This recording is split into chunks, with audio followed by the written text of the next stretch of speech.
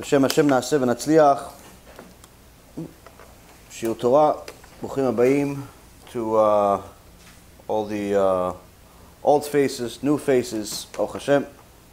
We're continuing our series, Ikrita de Mashiach, the era of Mashiach, based on Rav Wasserman, Alav Shalom's Sefer, which you can go to our website, be'ezrathashem.org, be'ezrathashem.org, and download for free on the ebook section. Highly recommend to study the book. Study the book, not just read it. And that really goes with all Divrei Torah. It's to read something is what you do with secular things. You know, you read a science book, you read a philosophy book, you read a non-fiction or fiction or a bio of some kind. But when you learn Torah, you have to study it. And there's a very big difference between the two. Because sometimes to understand a point, you have to read it 5, 6, 7 times in order to really truly get it.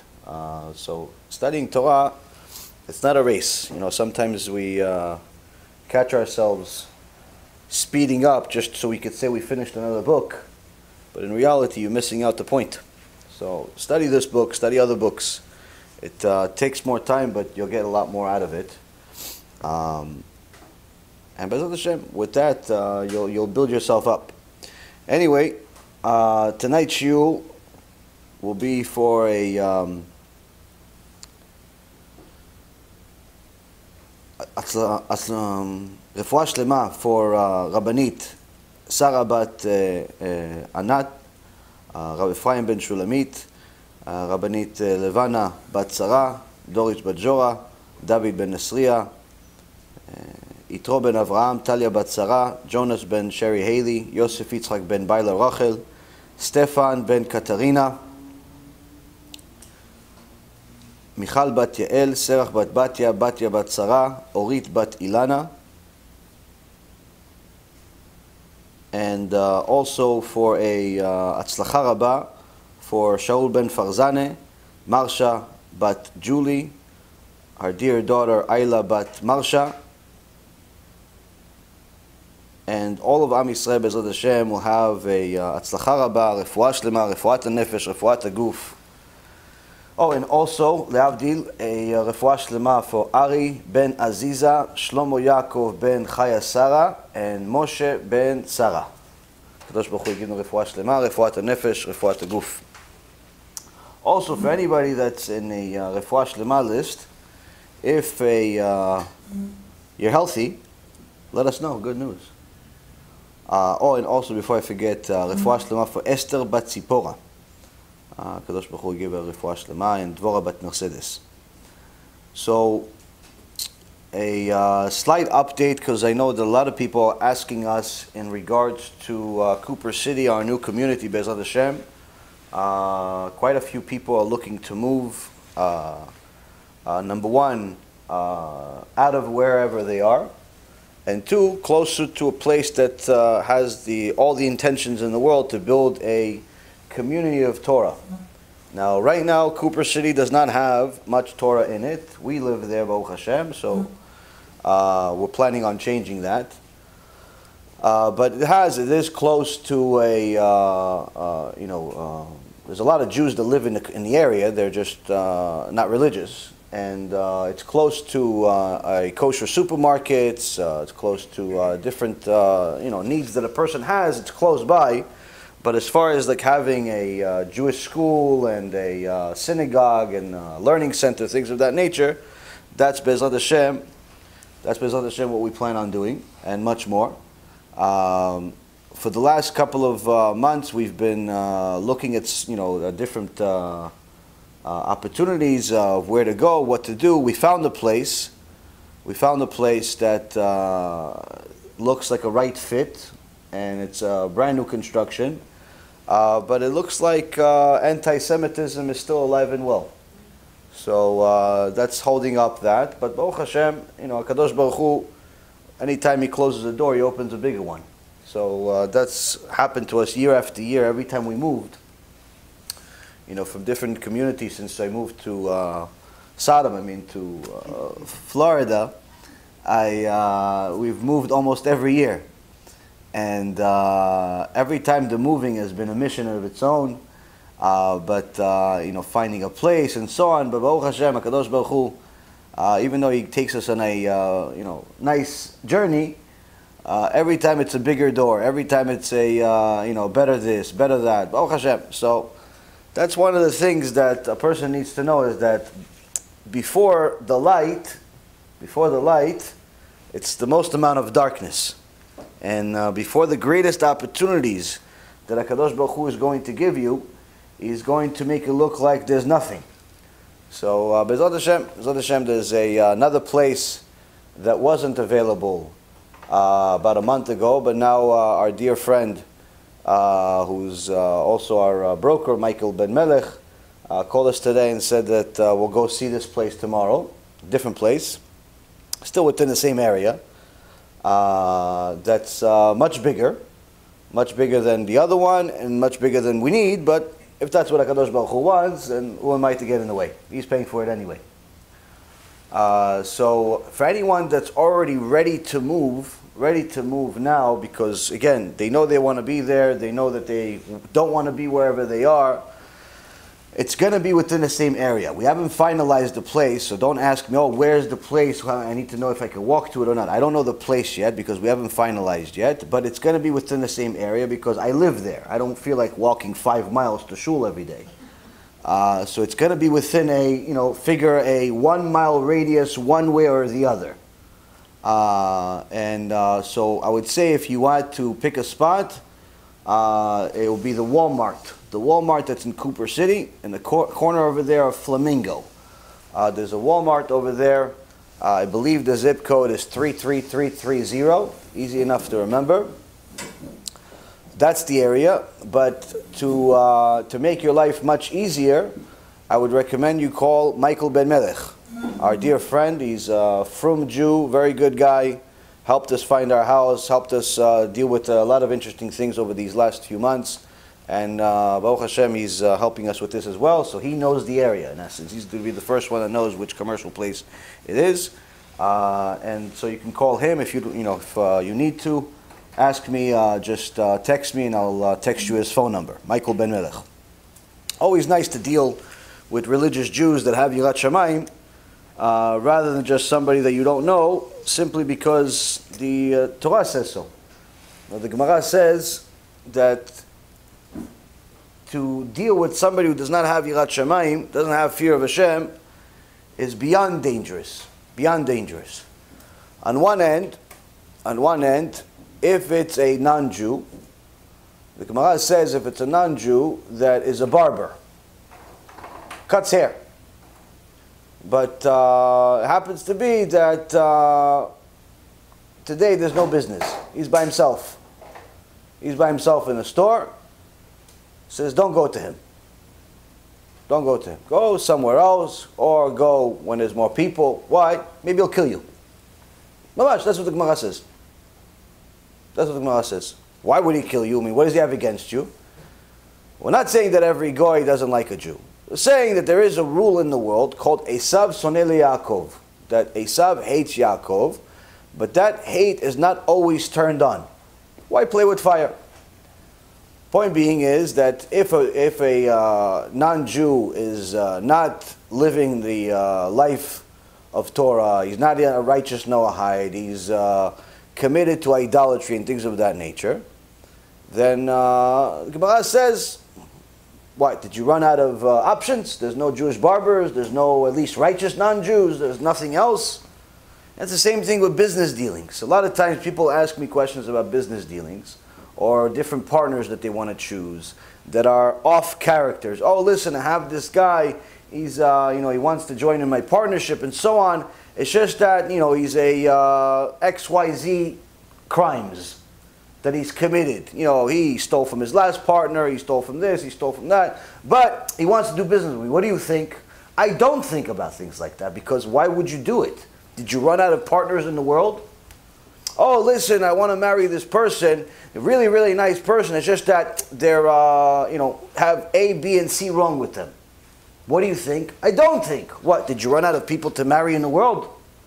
And the same thing goes with everything. People simply make, a lot of times they make desperate choices as a result of their impatience and also their lack of emunah, their lack of faith in Hashem, where they feel like whatever choice is in front of them, that's the only choice available. Whatever door is in front of them, that's the only door available. It's wrong. You have to know that many times you have to learn and you have to teach yourself how to say no to things. So the Gemara says, if a person does not have Yirat Shamayim, don't do business with him. Why not? On one hand, Avraham Avinu teaches us that somebody who doesn't have Yirat Shamayim is always suspect of a potential murderer. And you can say, what do you mean? The guy never murdered anybody. Yet. He didn't have a chance, he didn't have a need, he didn't have a desire. But even more so, more practical and easier to believe to the skeptical among us, if he does not have Yirat Shamayim, he's much more likely to fool you. I would rather use a different word, but he's much more likely to fool you in business. Why? Because if he's not afraid of Hashem, what's stopping him from stealing from you? What's stopping him from doing something that is unethical? Now you say, no, he actually brought all of the customers from his last company to our new business, so he's doing good for us. Yes, he's doing good for you now because he sees a interest in what he has, but always remember, if he will do it for you, he will do it to you. This I learned from my dear wife. If he'll do it for you, he'll do it to you. He took the customers from his previous company, which obviously they didn't want him to do it, but he took it from them. Guess what? One day he's going to take your customers to his next offer. Why? He has no Yirat Shamayim. He has no fear of Hashem. He's not scared of what Hashem will do to him on Rosh Hashanah, on Yom Kippur. He's not scared of any of those things. He thinks he's hustling. They call it today hustling. Stealing is called hustling today. You know, Gezel is hustling. Cheating is hustling. Everything's hustling. You know, that's the nice name, hustling. To make it look like as if you're doing something good. No, I'm just being ambitious. I'm just a thief, but I'm hustling.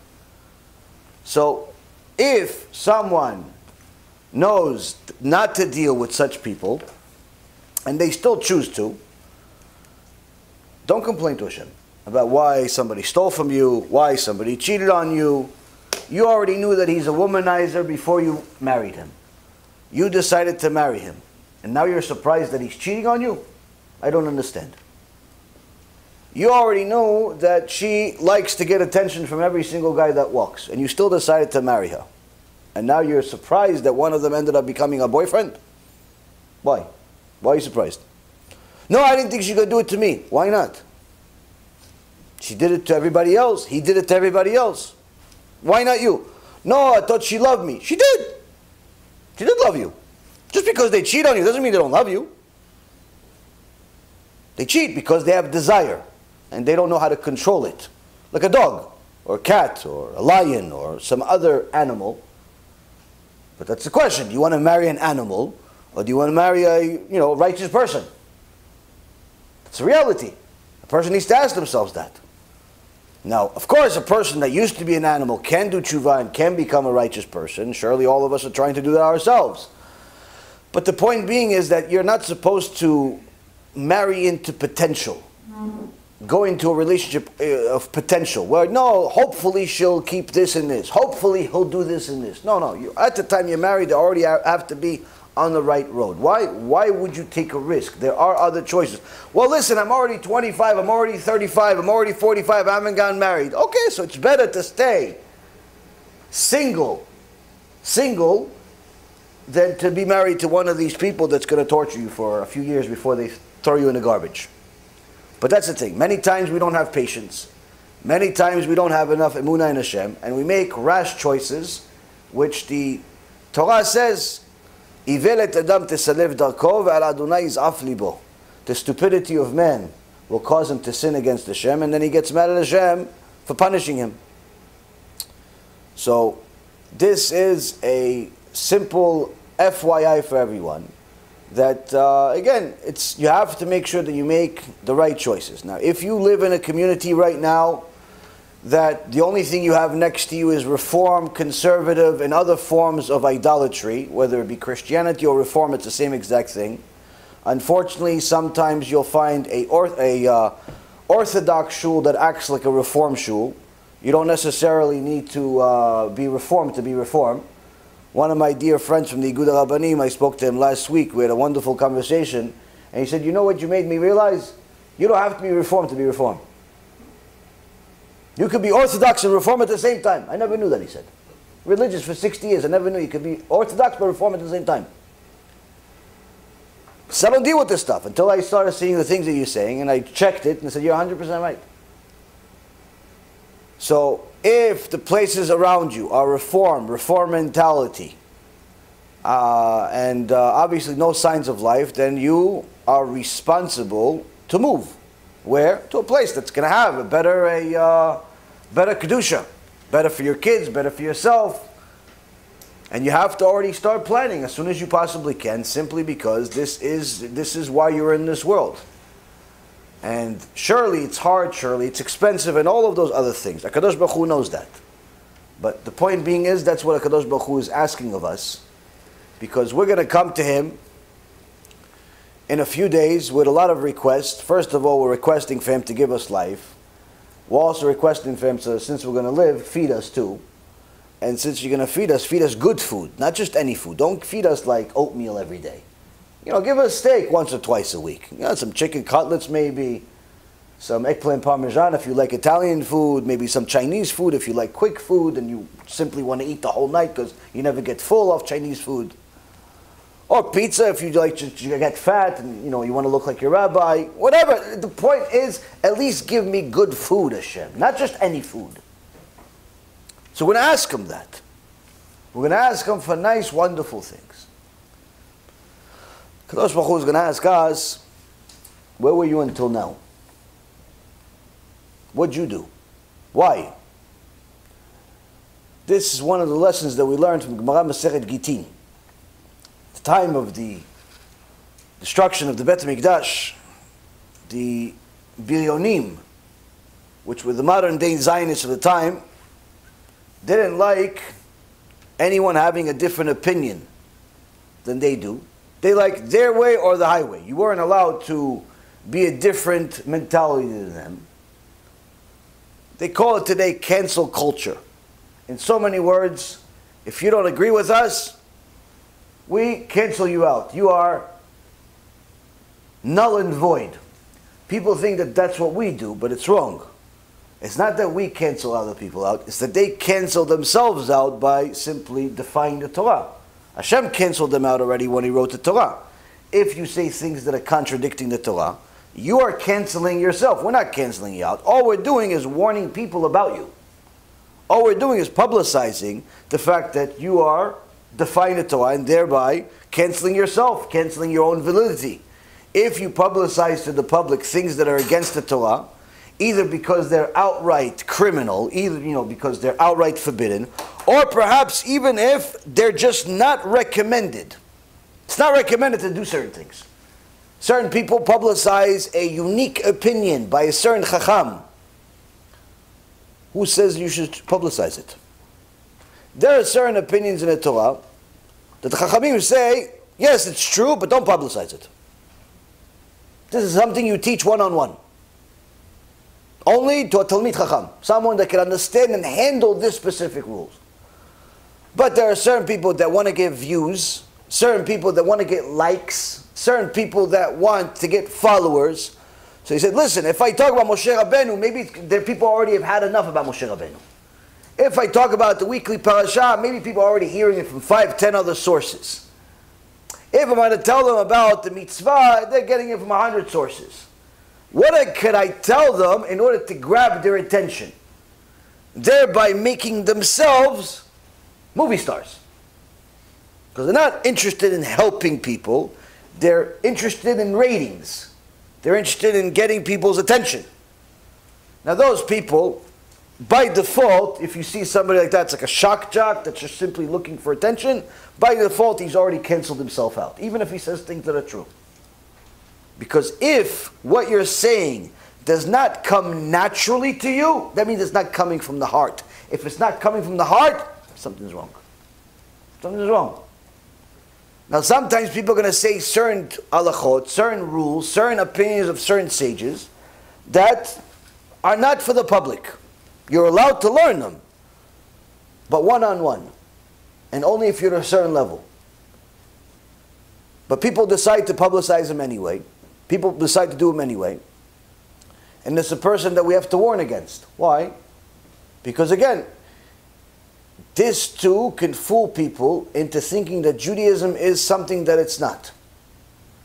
You know, and you'll hear many times this coming from people that are usually unknown and are trying to make themselves known.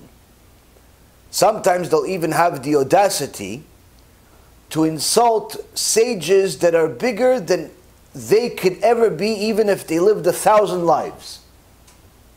Like you have some idiots in the world that decide one day to wake up and call themselves, I don't know, some type of Baba or Nazir or whatever they want to call themselves, you know, because they don't even know what it means themselves, and say that, you know what, there's certain sages, whether it be the Rambam or the Arizal or anybody that pretty much people, unless they learn, they don't even know what they did and who they are, and say, no, he was wrong. His whole Torah is, don't learn it, it's not good for you. Anyone that tells you, any of the sages, whether they are 30 years ago, or 300 years ago, or 1,000 years ago, or 2,000 years ago, anyone comes out and insults them, by default, that person has lost their Olam HaBa. Just so you know. So you want to continue learning from somebody that's going to spend eternity in Gehenom, be my guest. Enjoy. Maybe you'll go there with them. You guys are so close together. But that's the reality. Why? To insult Talmidei Chachamim, the Gemara says, a person gets a makah from Shamayim, he gets a hit from Shamayim that there's no cure to it. Somebody that insults, big sages especially, but even an average Talmid Chacham, and even more so to build himself a stage, that person is called a kufel. Yeah, but he didn't go against God. Yes, he did. By going against God's soldiers, he went against God. Now, unfortunately, if you're not learned, you don't think of it as a big deal. Oh yeah, no, this guy says that the Rambam is wrong here. This guy says that Rashi, we don't really need to listen to him. This guy says that Rizal, you're not allowed to learn his Torah. It's not even Torah b'chlal. This little shoemaker that lives in 2020 thinks that the sages that toiled over Torah for 20 hours a day for 100 years, he's at their level. So, you have to know that if the person that's speaking does not honor and praise the sages, can't learn Torah from them. Gemara Masechet Moed Katan, page 17, says a person like that, it's forbidden to learn Torah from them. Forbidden. Because it's not just about learning Torah, but it's also ahavat Torah. It's also about loving the Torah. And the Gemara says, foolish are the people that stand for a Sefer Torah, but not for a Talmid Chacham that walks in, which is a living Sefer Torah. You know, when you take out the Sefer Torah, Yishtabach Shimo, everybody has to stand, right? But the Gemara says, foolish are the people that stand for this, only for this, and not for a Sefer Torah that's walking. What's a Sefer Torah that's walking? Someone who learns Torah all day. Needless to say if he's one of the Gedolim, needless to say if he's one of the Gedolim from previous generations. A person that does not praise the sages of previous generations, and in fact mocks them, by default is a kufer ba'ikar. This is a person you cannot learn any Torah from. But to know everything I just told you, you have to be a little bit learned yourself. And many times people are not learned themselves, and they think that someone that is insulting the sages of a previous generation is an innovator. He's enlightenment. Why? Because they compare the Torah to politics. Because every new politician says that all the politicians before him are idiots. No new president thinks the last president was good. No new president thinks that the guy that's running against him is good. All they do is insult each other, personally and every other way possible. So when people treat the Torah like they treat politics, surely you're going to have people saying, yeah, you're right. The Arizal is not good. I never liked him anyway, that guy. You even know who he was? You know what the Arizal even means? You know, it's not a real name, right? It's an acronym. Oh, it's not really his name? You don't like him, but you don't even know that's not a real name. But that's the problem, Rabotai. People are so ignorant today that we put ourselves in trouble because we make decisions without Yirat Shamayim, without fear of Hashem, fear of the Almighty. Rabbi Yaron Reuven asked once in the shiur, why does anybody think that Yeshua ben Nun, out of all the people, we had millions of people at Mount Sinai, millions of them, all of them were prophets. Everybody was a prophet.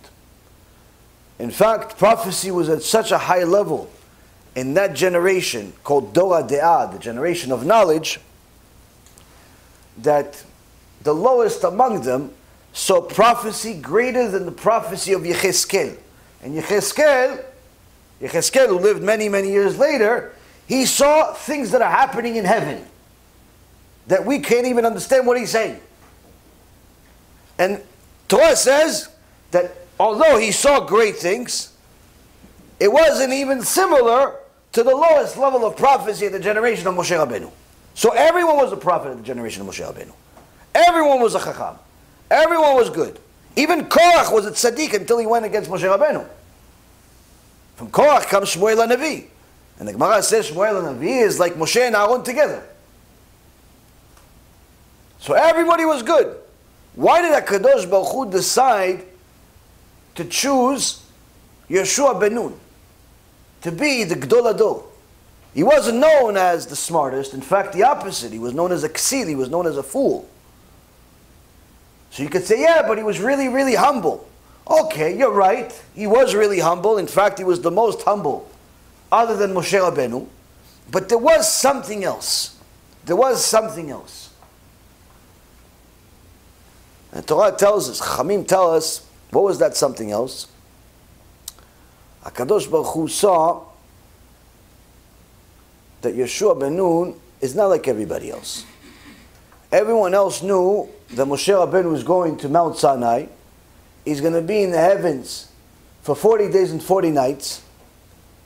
And they all just waited impatiently. Yeshua ben Nun decided to go with Moshe Rabbeinu as far as he can go and wait over there. Instead of going back to his wife and kids and life and the congregation and maybe do whatever it is that he needed to do. No, he waited over there. He waited at the mountain for 40 days and 40 nights. And Rabbi again says, why did he wait? For what? Because Yeshua ben Nun wanted to be the first to hear the Divrei Torah that Moshe Rabbeinu learned in heaven. What do you mean the first? It's not that far of a walk. It's not like once Moshe comes down, you and him are going to walk on the mountain for 40 days more. Or even 4 hours. I mean, it's, from there to where the camp is, it's 1, 2, 3. How much can you possibly learn? Yeshua ben Nun says, regardless of how much and who and what and when, those few moments is worth it waiting for 40 days and 40 nights. To have that Torah, that pure Torah, a few minutes early, it's worth it. Yeah, but Yeshua ben Nun, you may not even understand it. You're not exactly known as a genius. But Yeshua ben Nun says, that doesn't make a difference. Understand it, don't understand it. What I do know, I love it. HaKadosh Baruch Hu saw Yeshua ben Nun's love for the Torah, and he decided at that moment, Yeshua ben Nun is going to be Gdol Ador. What? He's missing some wisdom? Insert it. Ding, became a genius. What's the big deal? What's the big deal? Became a genius. Why? He loved the Torah. He loved the Torah. You love the Torah, you deserve the Torah. So when a person loves the Torah, by default, he loves Chachamim. He loves the rabbis. He loves the sages. He loves the people that toil over Torah. Whether it be a little boy that's in first, second, third grade learning Chumash, or it could be a big rabbi that's already on his 70th time completing the Shas. Whether it's an avrech that's still struggling, whether he's going to stay an avrech or go into the business world, he's in his 20s, just had his first kid, he's really struggling to survive, but he loves it, he's going in it. Or it's somebody that decided already, I'm not leaving, I'm in the yeshiva, whether I write a book, don't write a book, I become chacham, don't become a chacham, I'm glued here. You see that person, you get excited. Why? That's your hero. Yeah, but you don't even know him. Exactly, that's my hero. You are my hero. Why? You toil over Torah. When you love Torah, you love the people that love Torah. You love the people that toil over Torah. Which means, if you're insulting those people, you're insulting the sages, you're insulting the people that have a stamp of kashrut on them, that they toil over Torah, that they love the Torah themselves, that means that not only are you a despicable person, but of course not a person that loves Torah, nor are you a person to learn from. And unfortunately today, just like we have a lot of good things that are publicized, in the media, from as far as Torah is concerned, you could learn Torah regardless of whether you live in the Philippines or you live in America or you live in Israel. You could simply press a button and have an endless amount of Torah. An endless amount of Torah. Once you complete 2,000 videos that we've made, you go to Rabbi Ephraim's 2,000 videos. By the time you complete those, we probably made another few thousand also, Yishtabach Shimo. And then while you're finishing that, there's a bunch of books that Rabbi Ephraim wrote, and we're working on, and so on. And then once you finish that, you have other things, and other things, and more and more and more Torah. It's endless amount of Torah. Endless amount of Torah that you can learn. So a person that loves Torah wants every opportunity to learn Torah. He's not looking for a way out. He's not looking for a way not to learn. He's not looking for a way to insult it. But unfortunately, there are many people that, unlike the good part, they are the bad part. All day, every day, all they do is insult the Torah, insult the Chachamim, make fun of the sages. Oh no, he's already old. He's probably not all there. One of the dumbest things that a person can do is underestimate the Gedolim. Because they're 80 or 90 years old, he thinks that just because physically they can't go run a 40-yard sprint at a 4 flat to make the NFL, he thinks that they simply also, their brain doesn't work. He doesn't realize that the Gemara itself testifies that Chachamim, Talmidei Chachamim, they get sharper with age. Meaning you, little peon, 30, 40 years old, that who even knows if you've ever finished a book other than your own heresy, you think you're smarter than them. Why? Because you know how to use an iPhone. You have to be born and reborn 1,000 times just to maybe get to their shoelace after they've told it the Torah of 80 years.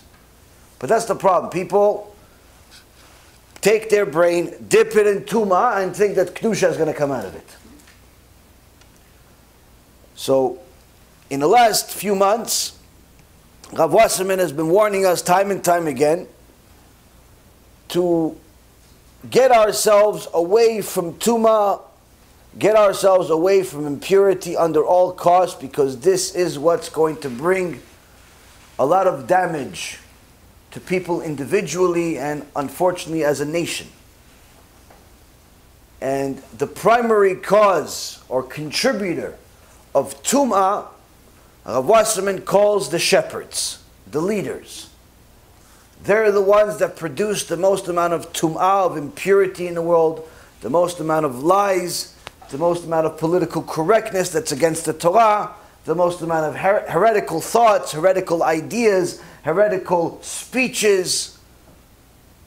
And every single day, Hashem Yishmor, every week I just pray to survive the week. By the time Shabbat comes, I feel like I've achieved something. The amount of heretical things that people send me every day that they find that people write, and oh, this is a really popular book. Okay, great. I don't know who the author is. No, he's a really popular rabbi. Okay, so what's the question? Well, you see, it's a really popular book, and it's a really popular rabbi, but he wrote in this book that there is no such thing as suffering in Gehenna. I said, okay, so the really popular book and the really popular rabbi are all going to be burned in Gehenna. Why? That's what the Torah says. To say that there is no suffering in Gehenna is 100% kfirah. You don't have to listen to me. Go to the Ramban, Shara Gmul. You'll see exactly what he says about those people. The Ramban, 900 years ago, wrote exactly about those people. To think it's only a parable, that Gehenna fire, it's only a, not really thing, not really real, it's only embarrassment. He wrote it in there. He wrote it. You see what he writes? Hashem Yishmo. Yeah, but it's a really popular book. Okay, so I don't know, I guess a lot of people are going to follow him. What do you want from me? I didn't write the book. I'm just telling you, this is what it says. He's a heretic. You're not allowed to learn from him. What, can I learn other things from him? No. You can't. Once he says this, you can no longer learn anything from him. Why? You no longer know if he's reliable on anything else. If he is a kofer ba'ikar, if he says things that are 100% heretical, that are against the Torah, you don't know where else he's going to say it. So you can't learn from them. And there are a lot of books today that have heretical thoughts and statements in them. Even more so videos. You have people that are famous say all types of nonsense that I don't know where they get, but they say it on a regular basis. Now there's like a new trend. Every holiday, if you've noticed, every holiday we've had in the last 2 years, there's MaShiach predictions. MaShiach is going to come before Shavuot. MaShiach is coming before Pesach, or maybe right after Pesach. Mashiach is coming on Lag BaOmer. Maybe it's Rabbi. Every holiday, there's the Mashiach, prophets. The Mashiach prophets in all languages, in Hebrew, in English, in Spanish, I don't know, maybe Portuguese too, who knows? They're coming in all shapes and sizes. Everybody's a prophet today. Even though the Rambam writes, Alacha Meforeshet, in Ilchot Melachim, you're not allowed to predict the time of Mashiach. In fact, when you do it, you get cursed from Shemayim. But everybody's sharing these stupid videos of famous rabbis, or not famous rabbis, that are looking to become famous, predicting the Mashiach is going to come before the holiday. Are you Eliyahu Navi? Are you Eliyahu? That's what you have to respond to. Are you Eliyahu Navi? Because the only one that can say Mashiach is coming is Eliyahu Navi. If you're not Eliyahu Navi, you're a Navi Shekel. You cannot predict when Mashiach is going to come. First of all, it's not allowed. Second of all, you don't know. Can he come? Sure. Why do you need to make a video about him coming on a specific date? No, this is the last Mashiach. This is the last Rosh Hashanah. Are you a prophet? Are you a prophet? Is your name Eliyahu and last name Navi? Did HaKadosh Baruch Hu speak to you since the time of Pinchas? Did HaKadosh Baruch Hu make miracles for you? Other than make these branches come out of your face, did he make anything else happen? Predicting Mashiach every holiday. Every holiday is a new Mashiach talks. Enough. Don't, anyone that predicts the time of Mashiach, a specific date, stop watching them. Why? They may have been good until that day. They may have been good until that. To say there's possibilities, yeah, there's always possibilities. There's always possibilities. I say it also. Possible he could come tomorrow. Possible he could come in a week. It's always, Torah tells us it's possible. It's one of our Ikarei Emunah, one of the foundations of our faith, is to believe that he can come at any given day. But to go out of your way and say, no, this is going to be the last Rosh Hashanah, this is going to be the last Pesach, this is going to be the last this, after Corona, before Corona. Are you a prophet? Stop acting like it. Why? It causes much more confusion than anything else. And what these people do not understand is that when you become Mashiach obsessed, and you just watch lectures about Mashiach, and you only talk about Mashiach, you know what happens? You become a crazy person, while remaining ignorant about the entire Torah. Why? Because you're so enamored about this Mashiach topic, you don't have time to learn halachot Shabbat. You don't have time to learn halachot of just simply how to do day-to-day prayers. You don't even know if your sukkah is kosher b'chlal. 5 years you have the same sukkah, it's not even kosher because the walls are made out of fabric and it's flying back and forth like a bird. It's not walls. And so on and so forth. No, but I think there's a leniency. Maybe Mashiach is going to fix this. Yeah, you're Mashiach maybe. You have to understand, Mashiach is very much an important part of our religion, but it's not the ikar. It's not the foundation of our beliefs, meaning to the extent where you are all day you have to learn about Mashiach. That's Christianity. Christianity, that's them. That's what they do. Their whole religion is based on some guy that died and they believe he's going to come back from the sewer or where the sewer bathroom. Where are they coming from? Oh, some place that he's in, bathing in and some stuff. That's Christianity, Rabotai. And by the way, Gemara Masechet Megillah says it's good, mitzvah, to make fun of Avodah Zarah. So, anyway, so if you laugh, it's also good. Anyway, so that's Christianity. Their entire belief system is based on this yoshke. That's it. That's it. And all idolatry is based on some type of main person or personality of some kind. Don't turn the Holy Torah into idolatry, into falsehood, into a fanaticism about something that you don't even understand yourself. People think the Mashiach is going to be maybe it's going to be like a kiruv speaker that is really nice. Guys, enough. It's not going to be a kiruv speaker. The Mashiach is going to be a demut. It's going to be a certain personality that the world has never seen before since the time of Moshe Rabbeinu. The Mashiach is going to be Kodesh Kodashim. The Mashiach is going to be something that you cannot even fathom. All of the superhero movies that you've wasted your life watching cannot come to the foot of the Mashiach. He has to be a Talmid Chacham that knows the entire Torah. He has to be somebody holy. It's not going to be somebody you like because maybe you press like on his video. People have no concept of this. Just say, no, Mashiach is coming this way. Maybe he's the Mashiach because he's really old. Maybe he's Mashiach because he's really brave. Maybe. Enough. Don't turn the whole religion about Mashiach. Yes, but it's kind of ironic. The whole series about the era of Mashiach. How come? Because that's the important part. The era of Mashiach. Not the Mashiach itself. Why? We need to make sure that we know enough about the era of Mashiach to prepare ourselves to be able to survive those days and have the merit to see Mashiach whenever he comes. Before Rosh Hashanah, after Rosh Hashanah, in 1 year, in 5 years, and whenever the Kadosh Baruch Hu decides to send him.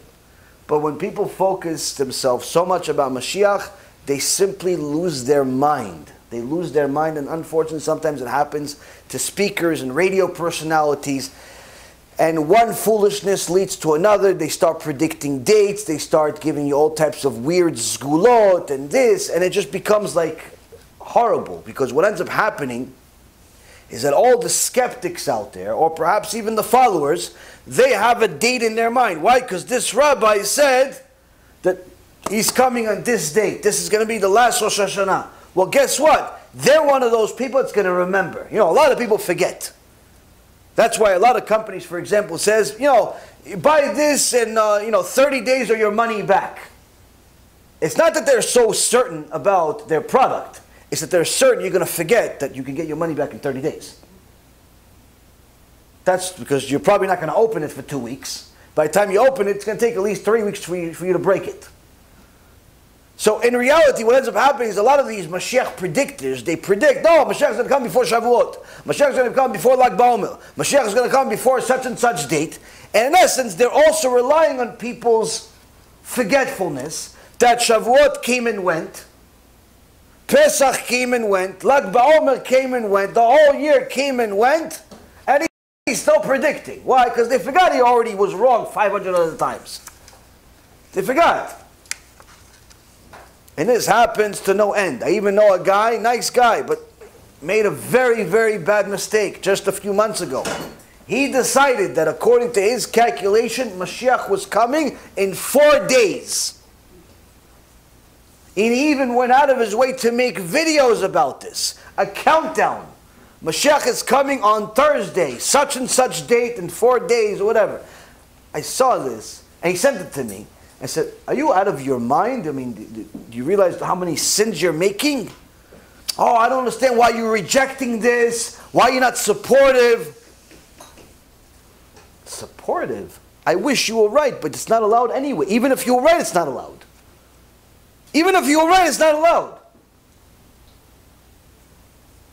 But no, they want Mashiach to come. Why? Because they have a wrong understanding of what Mashiach is. They have a wrong understanding of the era of Mashiach.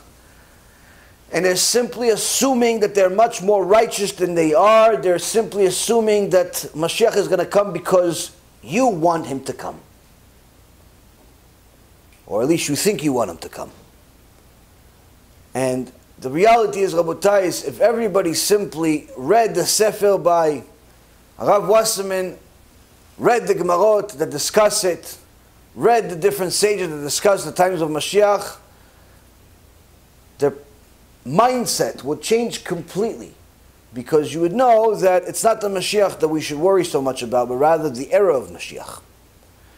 So over the last few months, Rav Wasserman has been telling us that during the era of Mashiach, these evil shepherds that are sometimes rabbis, sometimes politicians, sometimes teachers, sometimes other types of personality that's in leadership position, these are the people that are the primary source of impurity in the world. And worse yet, they are the primary reason why Am Yisrael is not done tshuva. This is what Rav Wasserman has spent telling us time and time again for months already. Each section with its own chidushim, each section with its own new insights. And now he moves on to the next chapter, which he calls Eitzat HaTorah, the Torah's solution. מה יעשה האדם בשעה קשה כזאת? אין עצה בשבילו. התורה מעניקה לו לאדם את העצתה.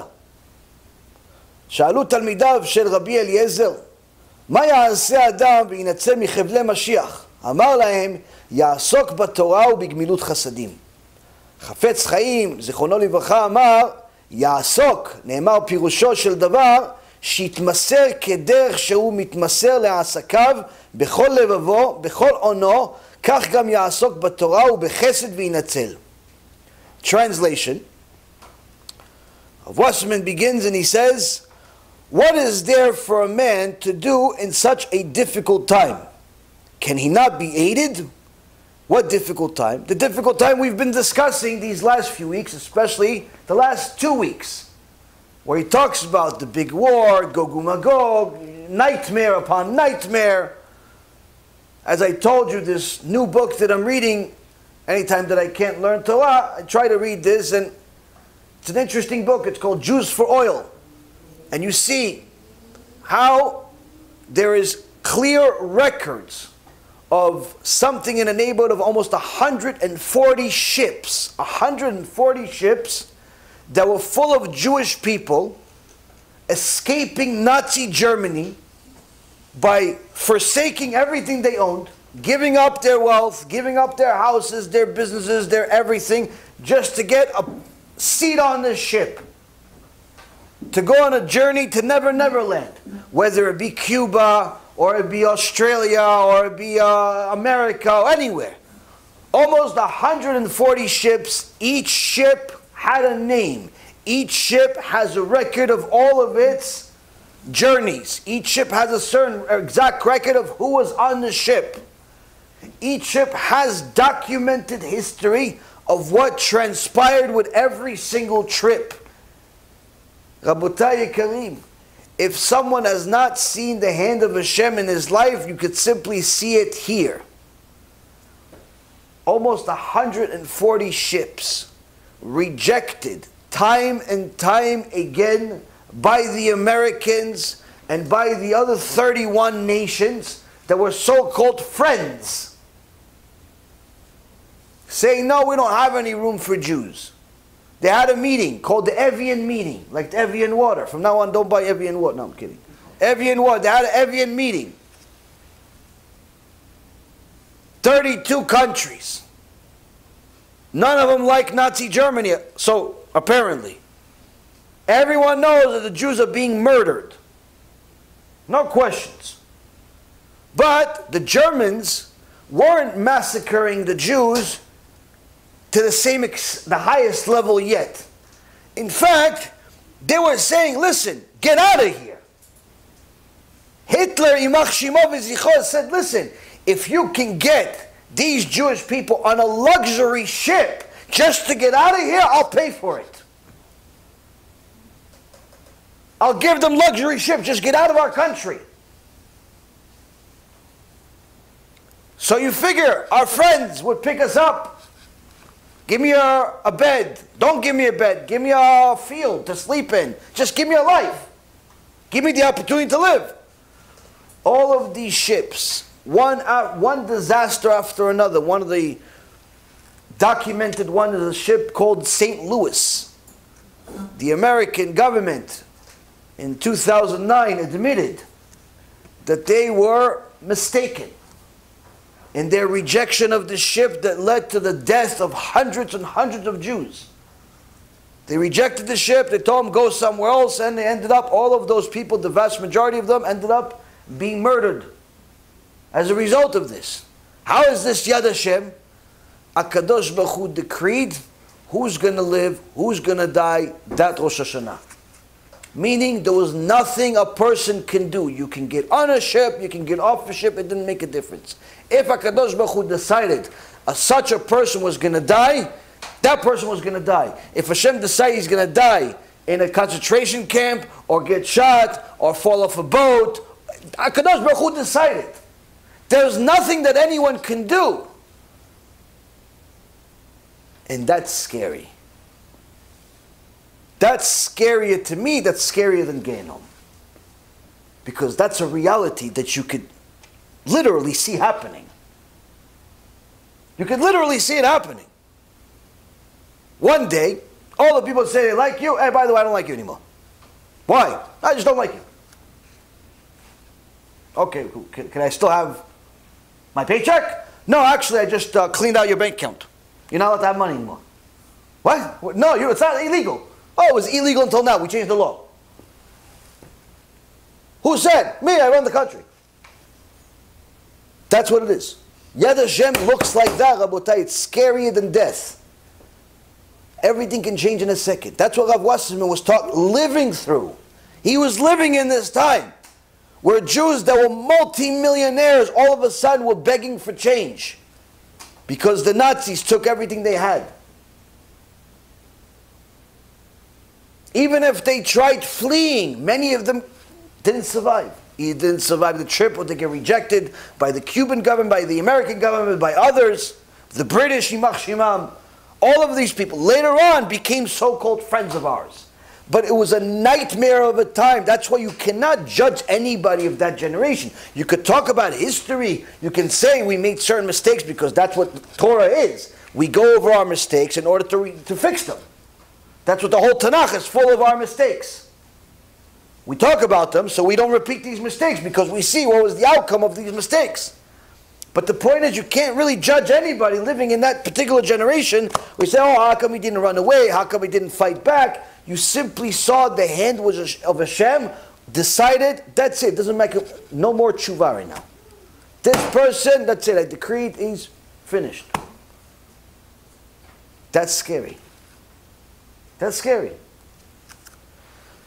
So Rav Wasserman that was living through this time and is one of the people that was murdered in cold blood by the Nazis, Yimach Shemam v'Zichram, as Rav Osheri writes in his responsa,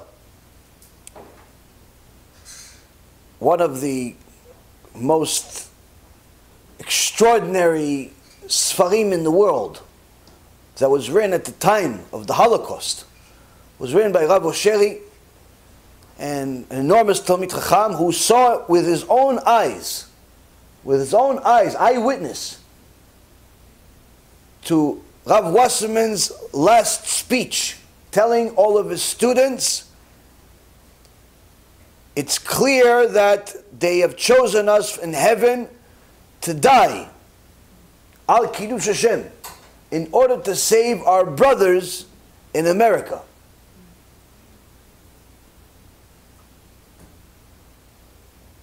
Instead of being worried about his life, instead of being worried about his kid's life that was right next to him, instead of being petrified, he's giving a shiur Torah.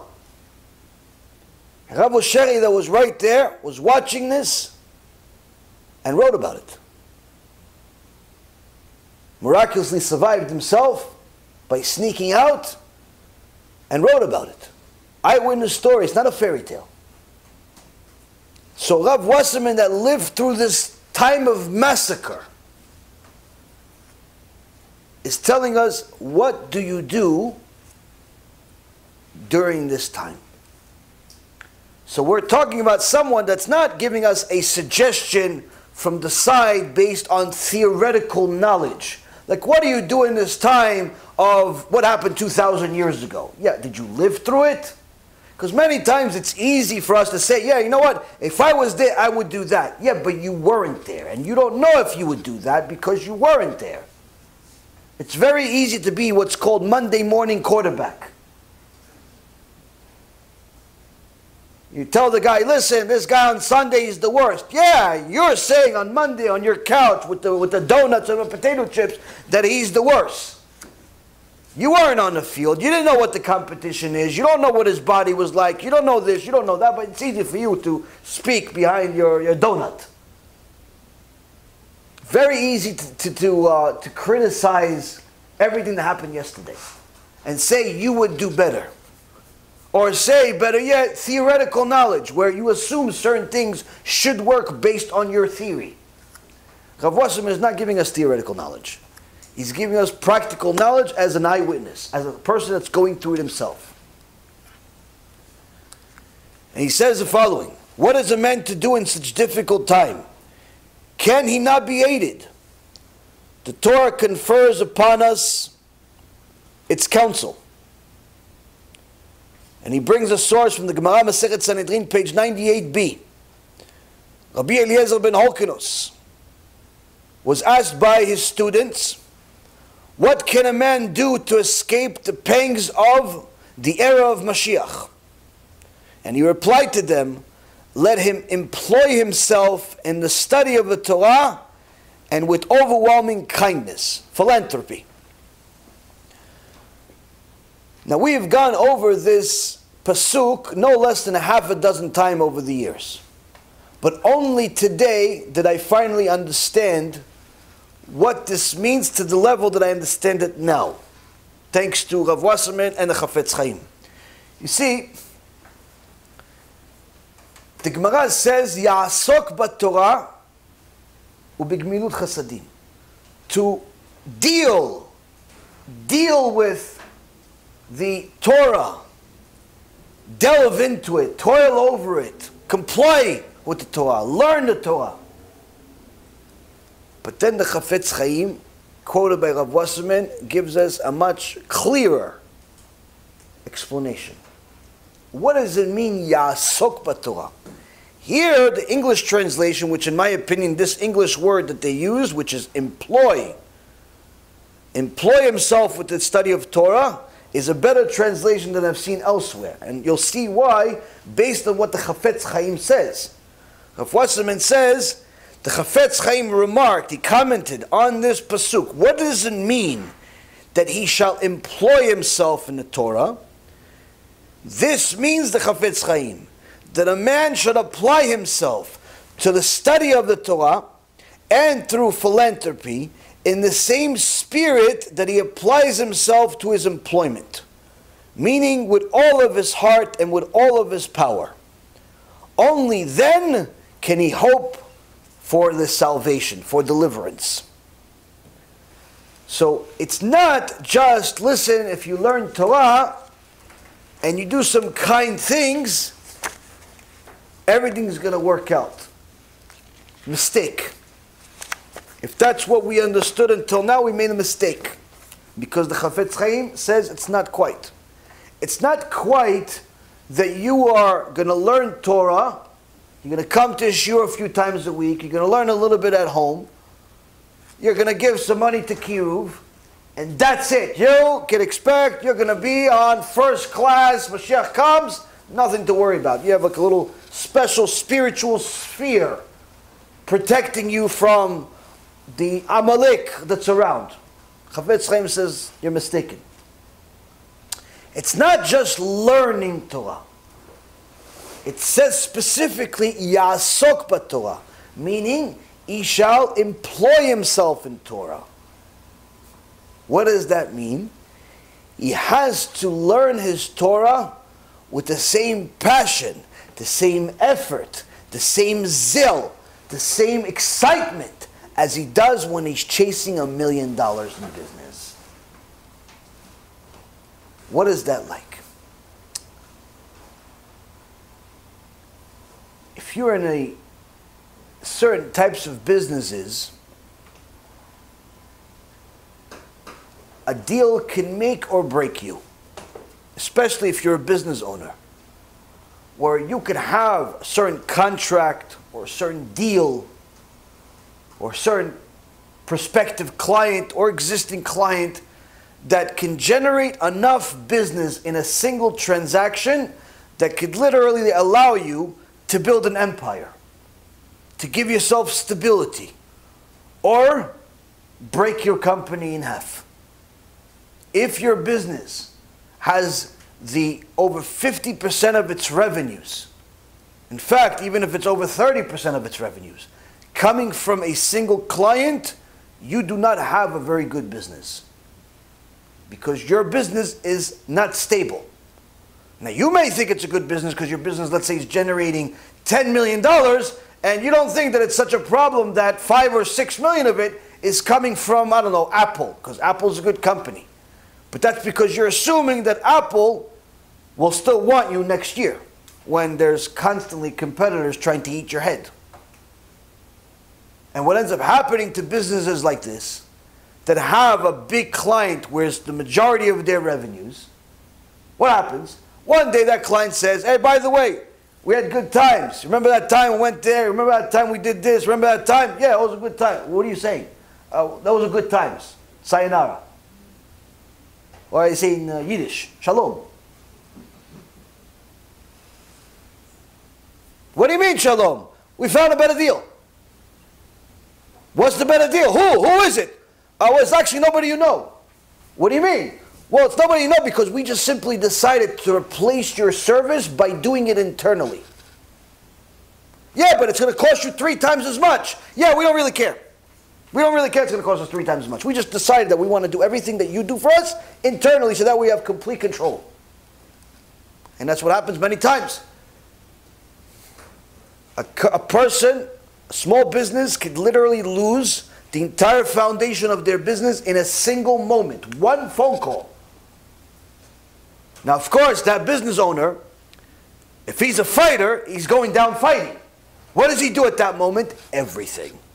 No, listen. Let's meet about this. I'm going to come. No, we're in Australia. What do you mean you're going to come? We're in Australia. I'm on the next plane. I'm already at the airport. I'll see you in 17 hours. You don't have to come. We're not going to change our mind. No more. Don't say that. Don't say that. Come on. We've been doing business for 10 years. Don't say that. I'm going to see you in 17 hours. Wait for me. The guy feels bad. Says, okay, fine. You decided to go jump on a plane, pay $5,000, $10,000 for a plane ticket. Extra, just because you're crazy. You don't sleep for 3 days straight. Go over there, convince him, all types of new brochures, change the price, change the terms, change everything, change your life. Listen, I'm sorry guys, I'm only working 18 hours a day for you guys. You know what, from now on, I'm going to divorce my wife, so now from now on, I'm going to work for you guys 20 hours a day. I put my kids in a nice, like a cage, so they're not going to bother me anymore. My wife, I let her go, and that's it. I'm going to work. I'm only for you guys. I'm everything. You're going to give away your wife, your kids, everything. Why? You want this client. Why? Because this client is your business. A guy's looking for a big client.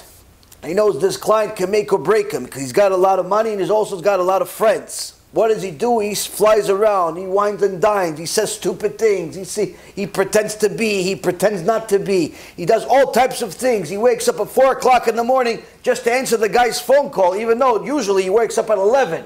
But for him, he wakes up at 4. Because he wants the new client. A guy has a new idea, new business, new thing. What does he do? He loses sleep. He decides, listen, from now on, well, I'm only going to sleep 3 days a week. What about the other 4 days? I'm going to simply work through it. Why are you going to kill yourself? Because I'm trying to build the next Google. I'm trying to build the next Facebook. I'm trying to build the next empire, and I don't have time to sleep. So I'm simply not going to sleep. I'm just going to work like a dog. And he works, and he works, and he works to build this thing because he thinks that his company is going to be the next big thing. He's going to be on Silicon Valley. He's going to be on this. He's going to be on that. Guy works out every single day, bench presses 5,000 tons. Every day he puts a house on his head. Every single day he runs and he slides and he does all these different things for years on out. Why? One day he wants to make the pros. One day he wants to be on ESPN on some highlight film. One day he wants to be the guy who says, oh, and the first draft pick is such and such. And he wants it to be him. One day, draft pick comes, he doesn't get picked at all. But until that day, he worked and he got up early in the morning and he ate weird food and he did all types of strange things. Why? For that big day. All of those people are exactly the same. That is, they're driven to success. They're ambitious. And Chafetz Chaim says, you know all those people do you admire? Those Steve Jobs of the world. Those Jeff Bezos of the world. Those major people that you read about, the bios and the interviews, and how they have a weird schedule, and all of this stuff. You admire all of them, and because you admire their success, and you want to be like them, and you're trying to have a schedule like them, and a diet like them, and clothes like them, and a mentality like them, and you even speak like them, and you even want to look like them. Right? Chafetz Chaim says, you have to do that with Torah. That's what la'asok b'Torah means. All of that energy that you're investing to become the next Google, to become the next Microsoft, to become the next Bill Gates, to become the next big thing, all that energy, all of those conditions that you're breaking just to make it, you got to do it for the Torah. 2. You can do it there also if you want. I mean, I don't know if you can necessarily do it for both. Maybe it's possible. Who knows? But if you become the next big Microsoft, it doesn't put you in Gan Eden. If you become the next greatest athlete the world has ever seen, doesn't affect your Gan Eden at all. In fact, if Gog Magog starts the day that you arrive at the Olympics, your event will be canceled. Your life's work will go into the garbage pail. It will not help you at all. And Chafetz Chaim says, this is why all of those changes you're willing to make in order to succeed in such and such an endeavor, all of those things, you have to do that for the Torah, for your learning of the Torah. That is what it means, la'asok b'Torah, to employ yourself in Torah. You fight for the Torah like you fight for those contracts. You fight for those clients. You fight for that money. You have to fight for the Torah. It's 3 o'clock in the morning. You're dead tired, but you haven't learned a single minute of Torah that day. Guess what? You have to push and go learn. How much can I possibly learn at 3 o'clock in the morning? I'm tired. I got to wake up in a few hours. As much as you can. 5 minutes, 10 minutes, a half hour, whatever you can. Yeah, but I'm going to collapse. Okay, so you collapse. Would you do it for $1 million? I'd study till the next day for $1 million. Okay, you just raised the ante. Whatever you're willing to do for money, for success everywhere else, that's what the Chafetz Chaim says you have to do for Torah. If you want to be saved from Chavlei Mashiach. If you're just learning Torah while you're eating a little bit of bamba and beastly, you have a coffee, the TV's in the background, the phone doesn't stop buzzing and doing, and you're just hanging out, you know, your wife brings you a nice bologna sandwich with some pickles on it, and you tell her, no, I don't like pickles, take them out for me. And you have enough care about the sandwich that you even know, you notice the pickles, bichlal. That's how much you like. That kind of Torah is not going to help you. Mashiach times, the era of Mashiach, no protection. How come we don't do that? How come this sounds so foreign to us? The average person is now listening to this and says, I can't do that. This is insane. What do you mean? I have to chase Torah like I chase money? I didn't even go to yeshiva my whole life. I don't know, all the excuses I know. How come? That's because we don't value the Torah the way we value money. And that's our mistake. We value money much more than Torah. We value our physical endeavors much more than we value our Torah. To find out a new insight in our Chumash does not mean as much to us as finding a new customer.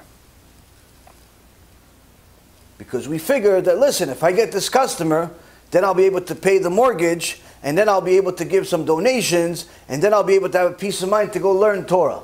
But somehow it never really happens. Somehow the richer a person gets, the less he learns. There surely are some people that are wealthy and also Talmidei Chachamim. No questions asked. But on a general perspective, it doesn't work that way. Where the more successful a person becomes, the more time he has to learn Torah. It doesn't work that way. In fact, the more successful becomes, the busier he becomes. Which makes him less likely to learn Torah because he has so many things to deal with now. But that means that we're not as dedicated to the Torah as we are to our business. And therefore we're not fulfilling what Rabbi Eliezer ben Holkana said will end up protecting us.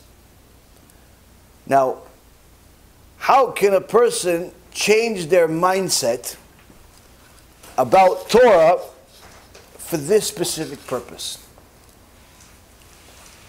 Now, if you were ever successful in business, or you were ever in doing something, imagine yourself at work.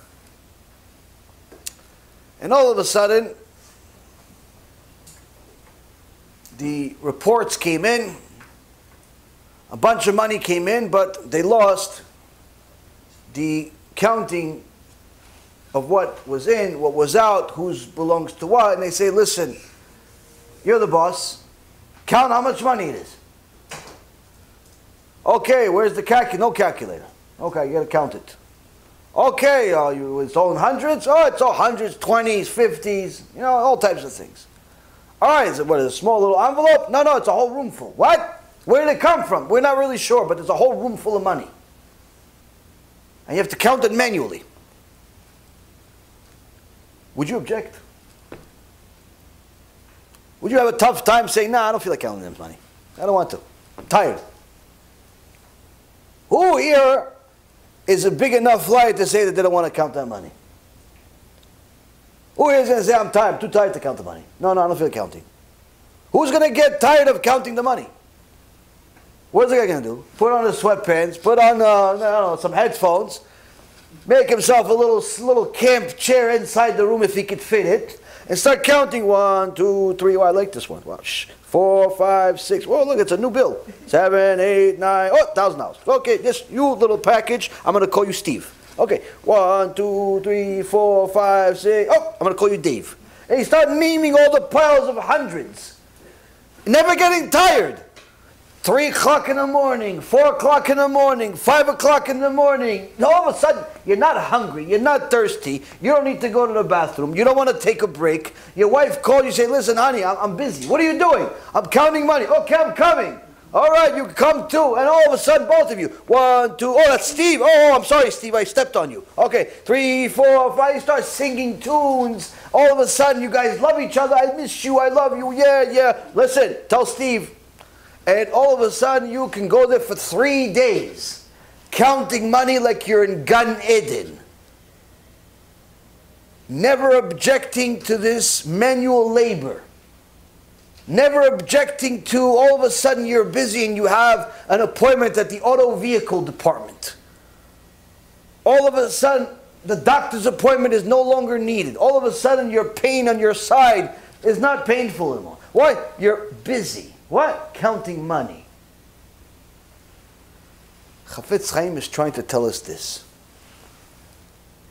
Rabbi Ephraim elaborates. He says, Chafetz Chaim is trying to tell us, just like you are never going to object to counting all of your money, you should never object to counting all of your mitzvot. You should never object to counting all of the Torah that you learned. When you go over what you learned that day, and you think about, oh, Moshe Rabbeinu said that, oh, Rabbi Akiva said that, oh, and Rabbi Eliezer said that, oh, it's in the Gemara Brachot, oh, in this Gemara Chagiga, oh, all day you're thinking Torah, like David HaMelech, Kol hayom sichati, all day it's my conversation. Why? I'm counting my millions, not my $100 bills. I'm counting all the words of Torah that I learned all day. Each one of them is priceless. Each letter in the Torah that you read is worth than all of the money in the world from the beginning of the world until the end of the world. If you start understanding that the Torah that you have is the only thing that could get you to Gan Eden, that could get you to anything that's of any value in this world or the next, you'd start appreciating that Torah that you have much more than appreciating that little imaginary story I just gave you now of counting the thousands and naming them. A person that starts to count his mitzvot, starts itemizing them, starts looking at them, this is what I achieved today. What does he start doing? He starts having a report. He starts having a schedule. It's like, listen, this last week, I'm terrible. I only studied 5 dapim in the Gemara. What am I, something wrong with me? No, come on. What's wrong with me? 5 dapim. You start yelling at himself. 5 dapim the whole week. What's the matter with you? You start looking at the mirror. What's the matter with you? Start yelling at yourself. Don't you understand this is Gan Eden? Okay, next week we're making it up. Next week it's 10 dapim to make up for this week and next week. And you start, what? You have a report. For who? For yourself. For yourself. I want to learn more. I want to do more. I can't believe I just made that blessing. If I was God, I wouldn't even accept that blessing. I would throw that blessing in my face. But I can't do another blessing because it's using Hashem's name in vain. So next time I have to remember, blessing X. I have to put a check next to it. Every time you do mitzvah, oh, I just gave tzedakah, yishtabach shemo. Hashem, you gave me money to give tzedakah, is a yofi. It's so much fun. Hashem gave me money, for what? For me to make mitzvot. He doesn't look at it as like, come on, why didn't this guy go get a job? What do I have to give him money for? No, he looks at it as an opportunity. Another mitzvah. This is why, Rabotai Yekarim, the teachings of the Torah, without musar, will always be missing a link that applies that Torah to your life. For example, in the Chumash, we've read it every year, at least once. In Parashat Bechukotai, chapter 27, verse number 2, it talks about how they have to bring the sheep through a narrow opening, one by one, in order to give maaser. and you have a herd of sheep, you have 1,000 sheep, you have 20,000 sheep, you have 100,000 sheep, the system nonetheless is exactly the same. You have to put one after another, single file, through the door, through this narrow door, so two can't fit it. This is also how we're judged. The Gemara says, Masechet Rosh Hashanah, how we're judged on Rosh Hashanah. Single files. Everybody, you're judged individually. You're judged individually. You're judged individually. Everyone's judged individually. Like sheep. So the Chumash tells us that Maaser, you want to give the tithe, the 10% from your sheep, from your cattle, is the way it's done. Count. 10 at a time, the 10th one, put it aside. That's the Maaser. That's the Maaser. Now you think to yourself, that's a really old-fashioned system. Can't I just use a computer? I know how many sheep I have. I know how many sheep gave birth.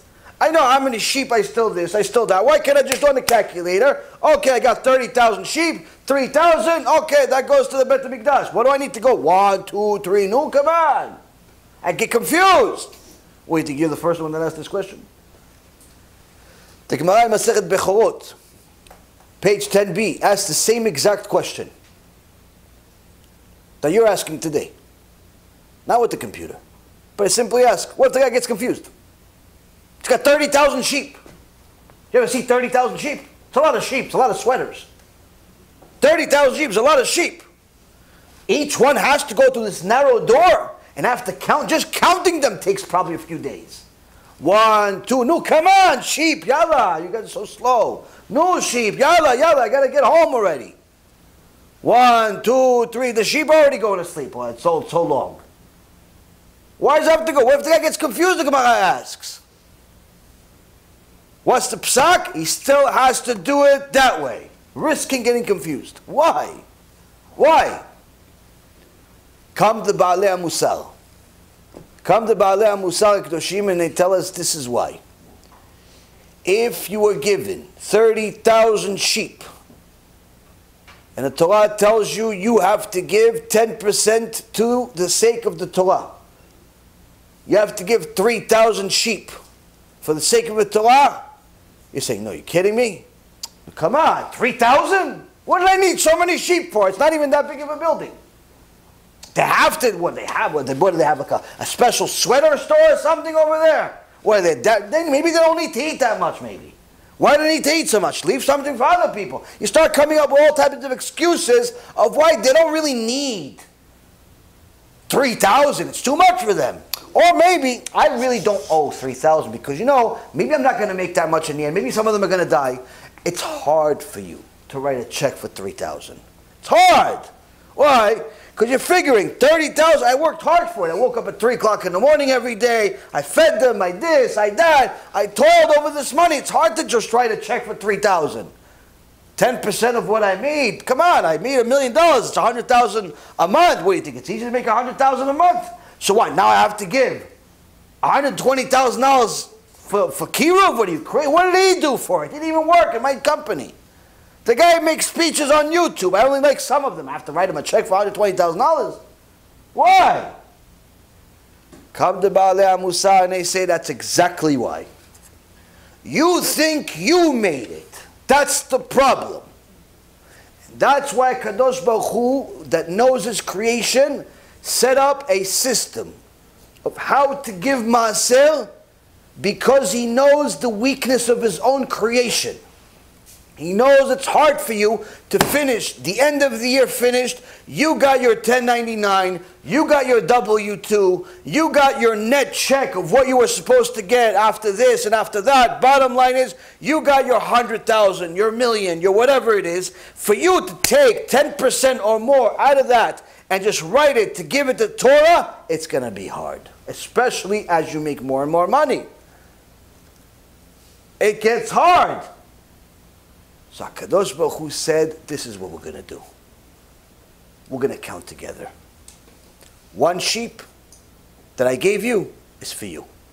2 sheep is for you. 3 sheep I gave you. You keep that one too. 4 sheep, you keep that one too. 5, That's for you, kid. I love you. 6, Baba, no, come on, Mabruk, enjoy. 7, Baba, don't you want anything for you? No, kid, no, you have. 7, it's for you also. 8, give it to your wife, buy something nice. 9, maybe your kids want a new bicycle, give it to them. 10, okay, I'll take this one. That's it, Abba. Just one, look how much you gave me.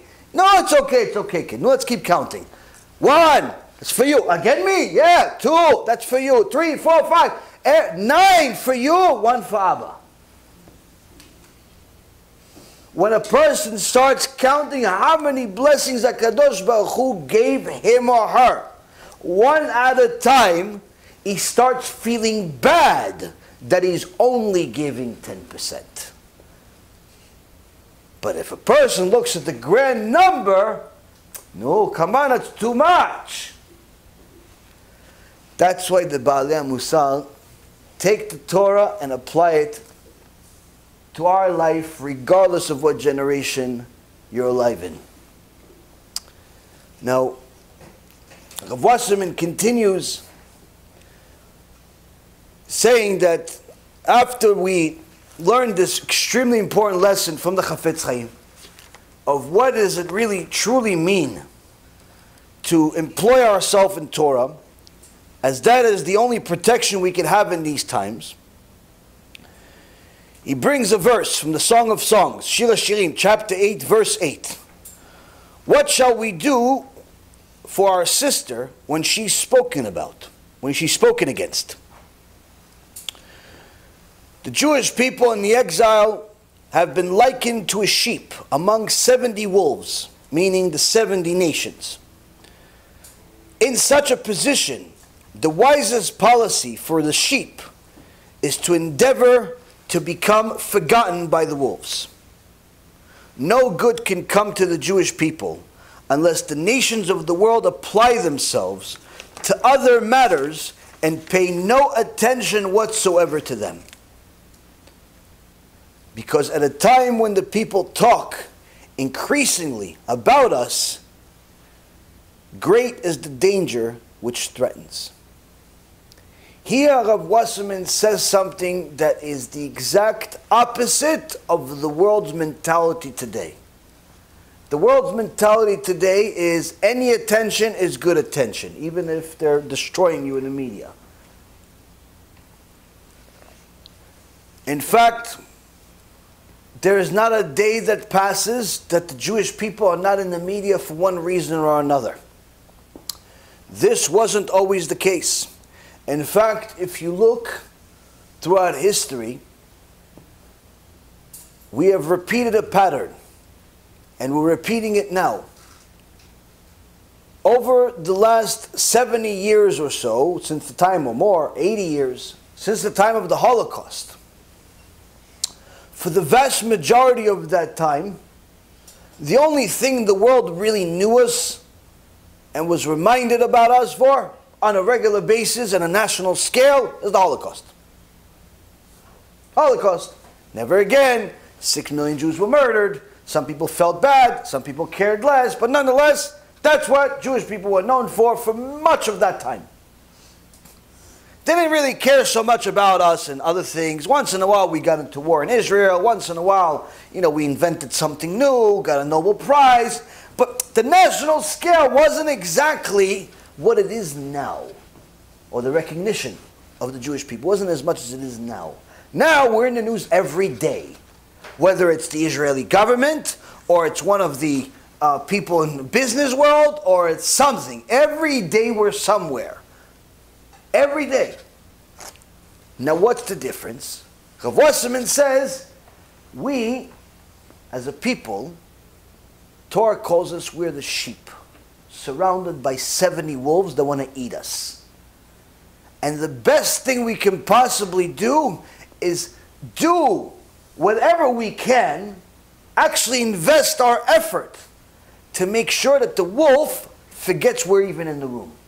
He gets so busy eating something else, climbing over something else, doing anything else but thinking about us. Why? Because as soon as he starts talking about us, all of a sudden he gets hungry. If you notice, Rabotai Karim, After the Holocaust, anti-Semitism dropped precipitously. Yeah, they already killed 6 million of us. But suddenly the world became merciful over the Jews. For a long time. Modern Israel was born. Jews were being employed in different places, and for more or less, the world knew us based on the Holocaust, cared less so much, just simply let us move on. What did we do during that time? We prospered. Suddenly, the Jewish people started getting out of the rut that they were in, the Gehenom that they were in, the nightmare that they were in, whether they were inside the concentration camps or they had family there or whatever it is, but we had to move forward. So we started little businesses. We started working for different people. We started doing whatever it is that you need to do to survive. We were focused. We had to move on. And many prospered, building major companies, discovering major things, designing all types of fields. Suddenly you have more Nobel Prize winners per capita that are Jews than any other nation in the world. Unbelievable statistics. The greatest discoveries in the technology world have a headquarters, and it's not Silicon Valley, it's Israel. Everyone knows it. Microsoft, Intel, Google, all types of extraordinary microprocessor technology. Unbelievable things were discovered in this tiny little country that unless you know where it is, you wouldn't even know it existed. And if that's not enough, the Jewish people that lived in the exile did just as much. The little tiny Jewish community all of a sudden took over the city. All of a sudden took over a community. All of a sudden building buildings. All of a sudden you see major real estate developers with a Jewish name. All of a sudden you're seeing major things. Jewish people. No one cared, but hey. Same thing in previous times. We went through some type of inquisition, some type of pogrom, some type of nightmare. The world forgot about us. We went back to our lives. We continued building, and quietly we started prospering. We started building again. We have brought more positive things to society than all of the civilizations in the world combined. Quietly. When did it all go bad? When it stopped being quiet. All of a sudden we want media attention. All of a sudden I want to be a politician. All of a sudden I want to run for president. All of a sudden I want to be a senator. All of a sudden I want to put my name on that Hollywood film. All of a sudden I want to put my name on that bank. All of a sudden I want to make sure that there is a memorial for everything that I ever did. And attention. And I want everyone to talk about me. And all of a sudden they start talking. But not the type of talking we want. All of a sudden they're reminded that Esav sonet Yaakov, that Esav hates Yaakov. Where do these Jews get all the money from? Oh yeah, they're stealing. Oh yeah, it's because of this. Oh yeah, it's because of that. Oh yeah. And they start making up all of these fake things. Unfortunately, some real things. But the point being is, they are reminded of what?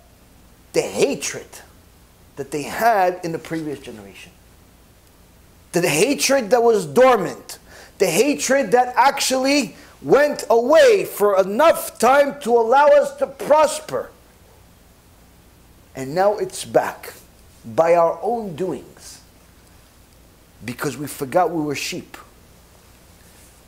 We forgot we were sheep because we started wearing the wolf's clothes. And that's what Rav Wasserman is saying to us, that at a time that people's talk increase about us, great danger is what threatens us. It's not good for the sheep to be noticed. It's outright stupid for the sheep to call attention to himself by the wolves. And the Midrash Tanchuma says that the angels had a conversation, saying, what shall we do for our sister, Am Yisrael, when she shall be spoken of? Meaning, when Edom speaks about Am Yisrael, what should we do to protect them? This question came, the answer of the Almighty Shtabach Shemo. And he said, if she will be a wall, we will build upon her a turret of silver. Meaning, if they are strong in their faith, in their emunah, like a reinforced wall, and will not yield before any wind, we will build upon her a turret of silver. Just as silver enters the furnace and emerges whole, so will Am Yisrael enter among the nations and come out unscathed. Just as the pasuk in the book of Exodus, Parashat Shmot, the bush burned with fire and the bush was not consumed. So the angels are talking to among themselves and say, what should we do to help our sister Am Yisrael? Why? Esav is talking. Esav just remembered he hates Yaakov. He was sleeping for 40 years straight. But all of a sudden he woke up today, he says, you know what? This Yaakov got too rich on me. This Yaakov is, what is he doing buying a house in my neighborhood? This Yaakov, he's wearing a new suit. Where do you get the money to get a new suit? This Yaakov looks better than me now. Why? What is he doing here? All of a sudden Esav decides that his long-lost heritage of hating Jews is important to him suddenly. What should we do, the angels say? HaKadosh Baruch Hu himself says, if they have emunah, if they're close to me, if they're glued to the Torah, they are like a wall. None of Esav's people can touch them. Just like the fire could not burn the bush at the time of Moshe Rabbeinu, where the bush was burning but nothing was consuming it. Nothing can consume Am Yisrael. Why? They're glued to me. They have a spiritual fire of Torah around them.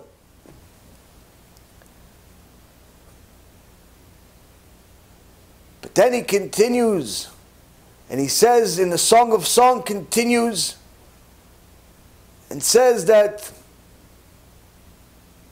if she will be a door, like a door which turns on its hinge, we will enclose her with boards of cedar, which is a type of wood that rots quickly. If they are swayed in every direction like the door which turns, that is, if they're inundated by every temporal stream, allowing themselves to be influenced from every side, then they will be like the wood which allows wallows in damp places and rots. In so many words, Rav Wasserman brings us the source. When we are glued to Hashem and we have emunah in Hashem, the goyim can't touch us. Esav, as much as he hates us, can't touch us. Whether it's because Hashem is simply going to make him afraid of us, or forget that he hates us, or weaker, whatever Hashem decides to do is really irrelevant. It's not our business. How Hashem makes Esav forget that he's the wolf.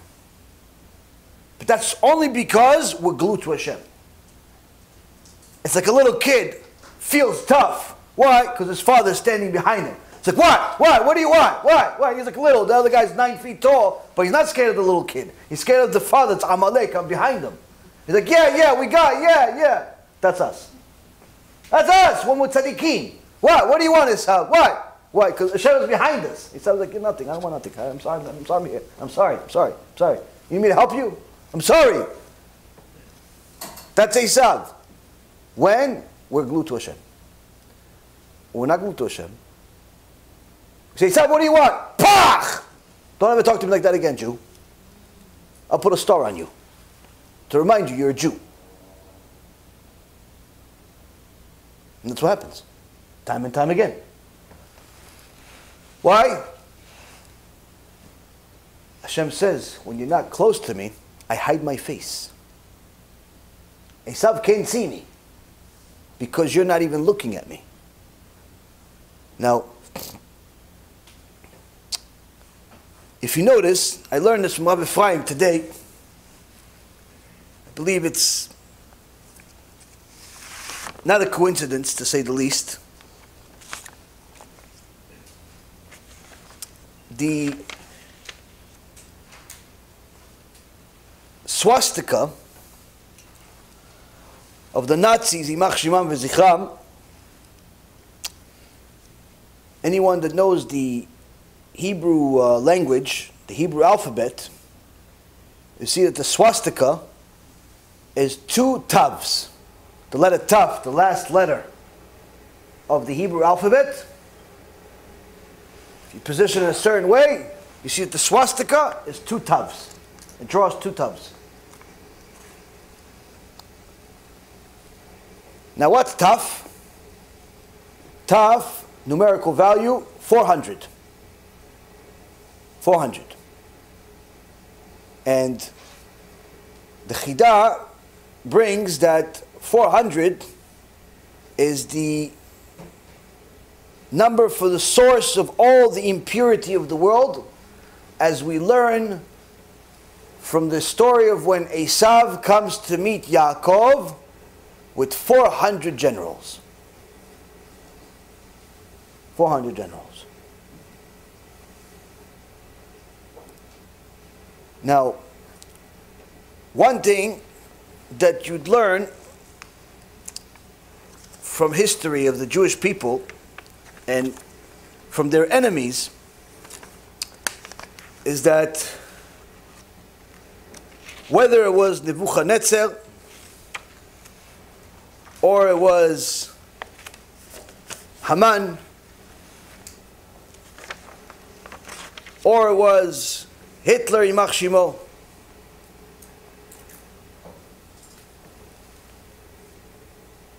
all of them were idol worshippers. And by the way, as a correction, it wasn't the Chidah that said that Tav is 400, that's a source of Tumah, but rather the Ben Ish Chai. The Ben Ish Chai said it. So, Nebuchadnezzar knew about God but was an idol worshipper. Haman knew about God, was an idol worshipper. Amalek knew about God, were idol worshippers. Hitler, Yimach Shimo, knew about God, idol worshipper. In fact, all of the greatest enemies that Am Yisrael has ever had were deep into idolatry, whereby the greater the impurity that they had, meaning the more zealous they were about their idolatry, the more they hated Yaakov, the more they hated Am Yisrael.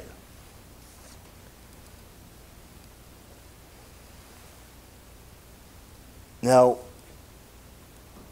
what reminds Esav of Yaakov? Us. We remind him of it. How? When we start acting like him. Now, I had a chidush today, new insight, that puts things into perspective of what Rav Wasserman says.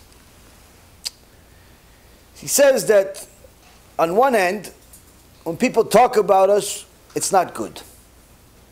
If we're glued to Hashem,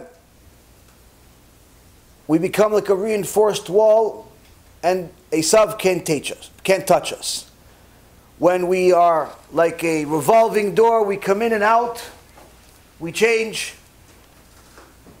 because we are constantly influenced by the other sides. Instead of being a wall, we turn into a wood that rots. And Esav is able to kick the door down and do whatever he pleases after. Now, the Chachamim teach us that there's nothing new under the sun. Shlomo HaMelech says this in Proverbs, but in other books as well, it says that nothing new under the sun, to the extent where the first Goel is the last Goel. Meaning the first Mashiach is the last Mashiach. Meaning that it's going to be Moshe Rabbeinu. Moshe Rabbeinu is the first Mashiach. Some even believe he'll be the actual Mashiach itself, and some believe it'll only be a spark of Moshe. But needless to say, is saying that there is a connection, there is a serious connection between the time of the Exodus, where our first Mashiach arrived, to the time the last Mashiach arrives. Time of Mashiach, Gog and Magog, all that. There's a serious connection. And the Zohar HaKadosh says that everything that happened in Egypt will happen again, but just bigger. And the book of Jeremiah says that it's going to be much bigger, to the extent where Hashem is no longer going to be remembered as the God that took Am Yisrael out of Egypt, but rather the God that took Am Yisrael out of the land of the north. Meaning that what happens before Mashiach comes will be much more grand, much more miraculous, much more extraordinary than what happened at the Exodus with the 10 plagues, what happened at the Exodus with the splitting of Yam Suf. It'll be much more miraculous. Why? This is the final hurrah. And surely it has to be bigger. And the Zohar Kadosh gives a few examples. It says, just like there was 3 days of darkness in the darkness plague, at the time of Mashiach, 15 days of darkness. Because that's going to be the time where Kadosh Baruch Hu is going to destroy all of the Reshaim and remove them from the world. And he's not just talking about non-Jewish people. Jewish people too, unfortunately, that have not done TeShuva, will be destroyed during the darkness plague. Now, 15 days of darkness, it's not a good look, by the way. And your light is not going to work either, even if it's LED. Or LED, I think they say. Now, the point being is that there's a very deep connection between the first Exodus and the last one. Now I asked today, what really gave us the merit to get the first Exodus in the first place? Because after all, the Gemara says that we were idol worshippers. With the exception of the Leviim, the Levi tribe, many of the Israelites at the time were worshipping idols like the Egyptians. To the extent when we came or arrived at Yam Suf, the angel of the ocean came to Hashem and said, I'm not splitting for them. Why? They're worshipping idols and the Egyptians are worshipping idols. Why should I split for them and kill them? It's not fair. Meaning we were still idol worshippers even after the 10 plagues. We only became tzaddikim when we arrived at Mount Sinai. Got to the highest level of Kedusha. But before then, we weren't exactly tzaddikim. So what gave us the merit? Chachamim say 3 simple things. 1, we kept the same language as we always had, Sfat HaKodesh. We didn't adapt ourselves to the scholarly society of English and Arabic and this and that. No. We stayed Hebrew speakers. We didn't go into the other places. We didn't turn Spanish into our first language. We didn't turn English to our first language. No. In Egypt, we continued speaking Hebrew. Hashem says, I like that.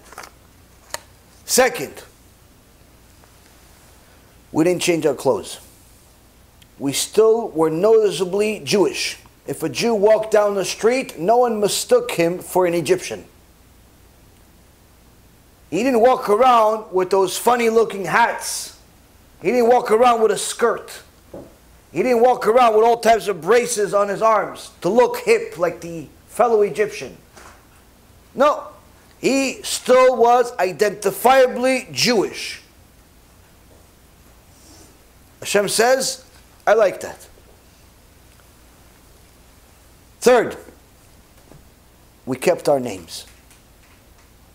Yehuda was still Yehuda, Yaakov was still Yaakov, Yosef was still Yosef, and we did not start calling ourselves Judah, or Judo, or Judah. No, we stayed. Yehuda was Yehuda. Yosef stayed Yosef. It didn't become Joey. It didn't become Joey. Didn't become. All of the names stayed as they are. Yaakov stayed Yaakov, with the Ayin, Yaakov. Not Jacob. Not Kobe. We didn't become a steak. We stayed Yaakov. Hashem says, I like that. How much do you like it? He says, those three things gave you a merit for me to take you out of Egypt. Now, what do we look like today? Today, Rabotai,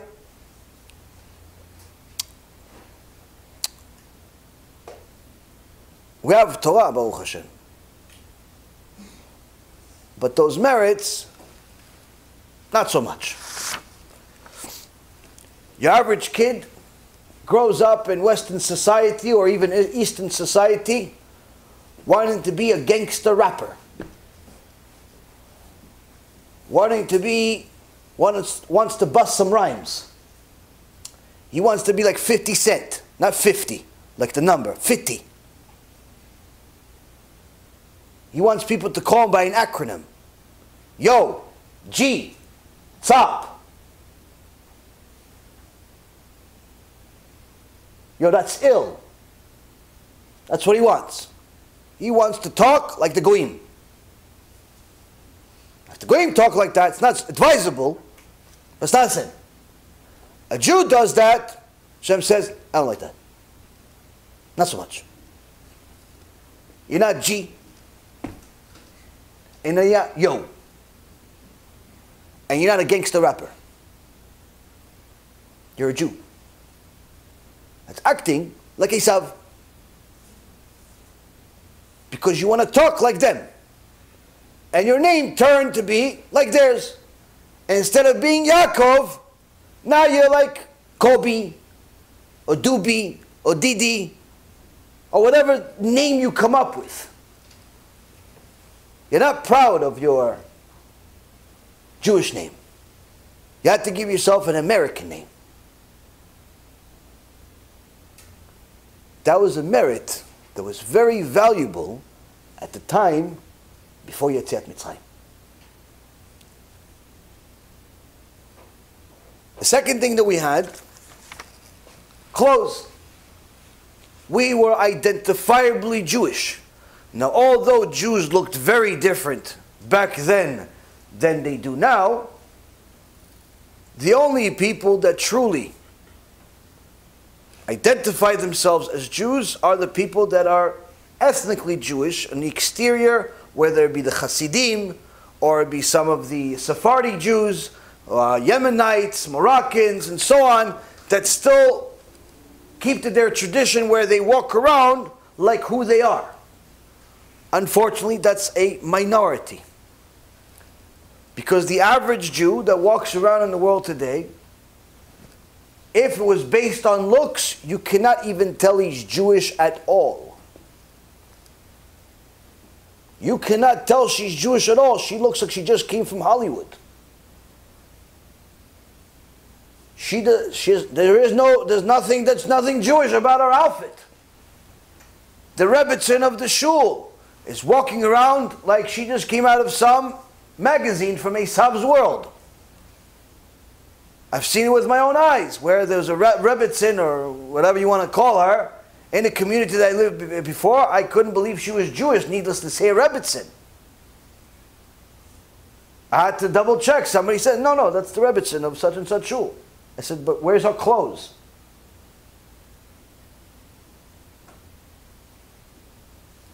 What happened? They ran out of money, they need to do a fundraiser? More or less, average Jew today doesn't want to look Jewish. Average Jew today, unless he's glued to the Torah, wants to look like he just came out of a Hollywood movie, like he just came off of the runway. Even if he's religious, he wants to have not the classy suit that's ageless. He wants to have a suit that makes sure that you know how many ribs he has, because it goes like this, and it makes sure that you know how he has, and he makes sure, he wants you to know exactly what's the circumference of his thigh and also his shin, because everything is so tight that he wants to make sure he looks like Beckham, the soccer player that made this fashionable, or maybe Lil Wayne, the guy that wears girls' underwear and girls' jeans and made it fashionable. He wants to look like that. And you know what? He's not going to wear shoes like a respectable human being. He's going to wear kicks. He's going to wear sneakers with a suit because he wants to look like Kanye West. He wants to be hip. And he's not going to wear a normal watch to be able to tell the time. He's going to put a clock that you put on the wall on his hand, because he wants to make sure the whole world can tell time. Even if they're in Iran, they can see his hand. But he's hip, and he comes to shul. Stop. Yo. He doing. No vowels. Everything rhymes though. He speaks in rhymes. He looks like he came out of some magazine. And it's a joke. You see it. You see sometimes Bachurei Yeshiva look like that. Needless to say, the secular world. Sometimes in the secular world, you're just proud of them for wearing clothes, period. But the point being is, more or less, the average Jew doesn't so much want to look so Jewish. And even if he's still holding on to Judaism's dear life, you see that it's not exactly he's trying to be different. Like he's actually working hard to be different. Like he can't just go to the store and just buy any kippah that covers his head. He has to buy the most colorful one that you can see from outer space, because it has like neon colors and it's just the right, covers only exactly 27% of the head. And he has to have this thing. Why? Because just a regular old-fashioned black kippah, Rabbi, come on, man. It's not fashionable anymore. I want it to look cool. And that's what happens. We, little by little, lose the merit of having one of the things that gave us the merit to get saved from Egypt. Because we don't want to dress like Jews. Now, again, the most important part of dress is to be modest. But that's the problem. With change, the foundation, little by little, is eliminated. And that's why the Chachamim say, anything that's new is forbidden by the Torah. What does that mean? Anything that does not have a foundation that comes from the Torah, whether it be teaching or ruling, surely is forbidden by the Torah. Meaning that if you're going to, let's say, teach Torah in the world, and your way of teaching is not the way that Moshe Rabbeinu taught, it's not the way Hashem taught, it's not the way the prophets taught, it's not the way the sages taught, you're going to find a new way of teaching. Torah says forbidden. I'm not talking about using tools, whether it be computer or it be a phone or otherwise. No, that's like either using a hammer or a rock.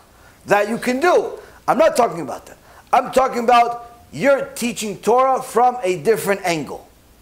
You don't want to teach Torah based on the foundational principles, reward and punishment, Hashem is eternal, Hashem is unlimited. No, you want to say Hashem needs us.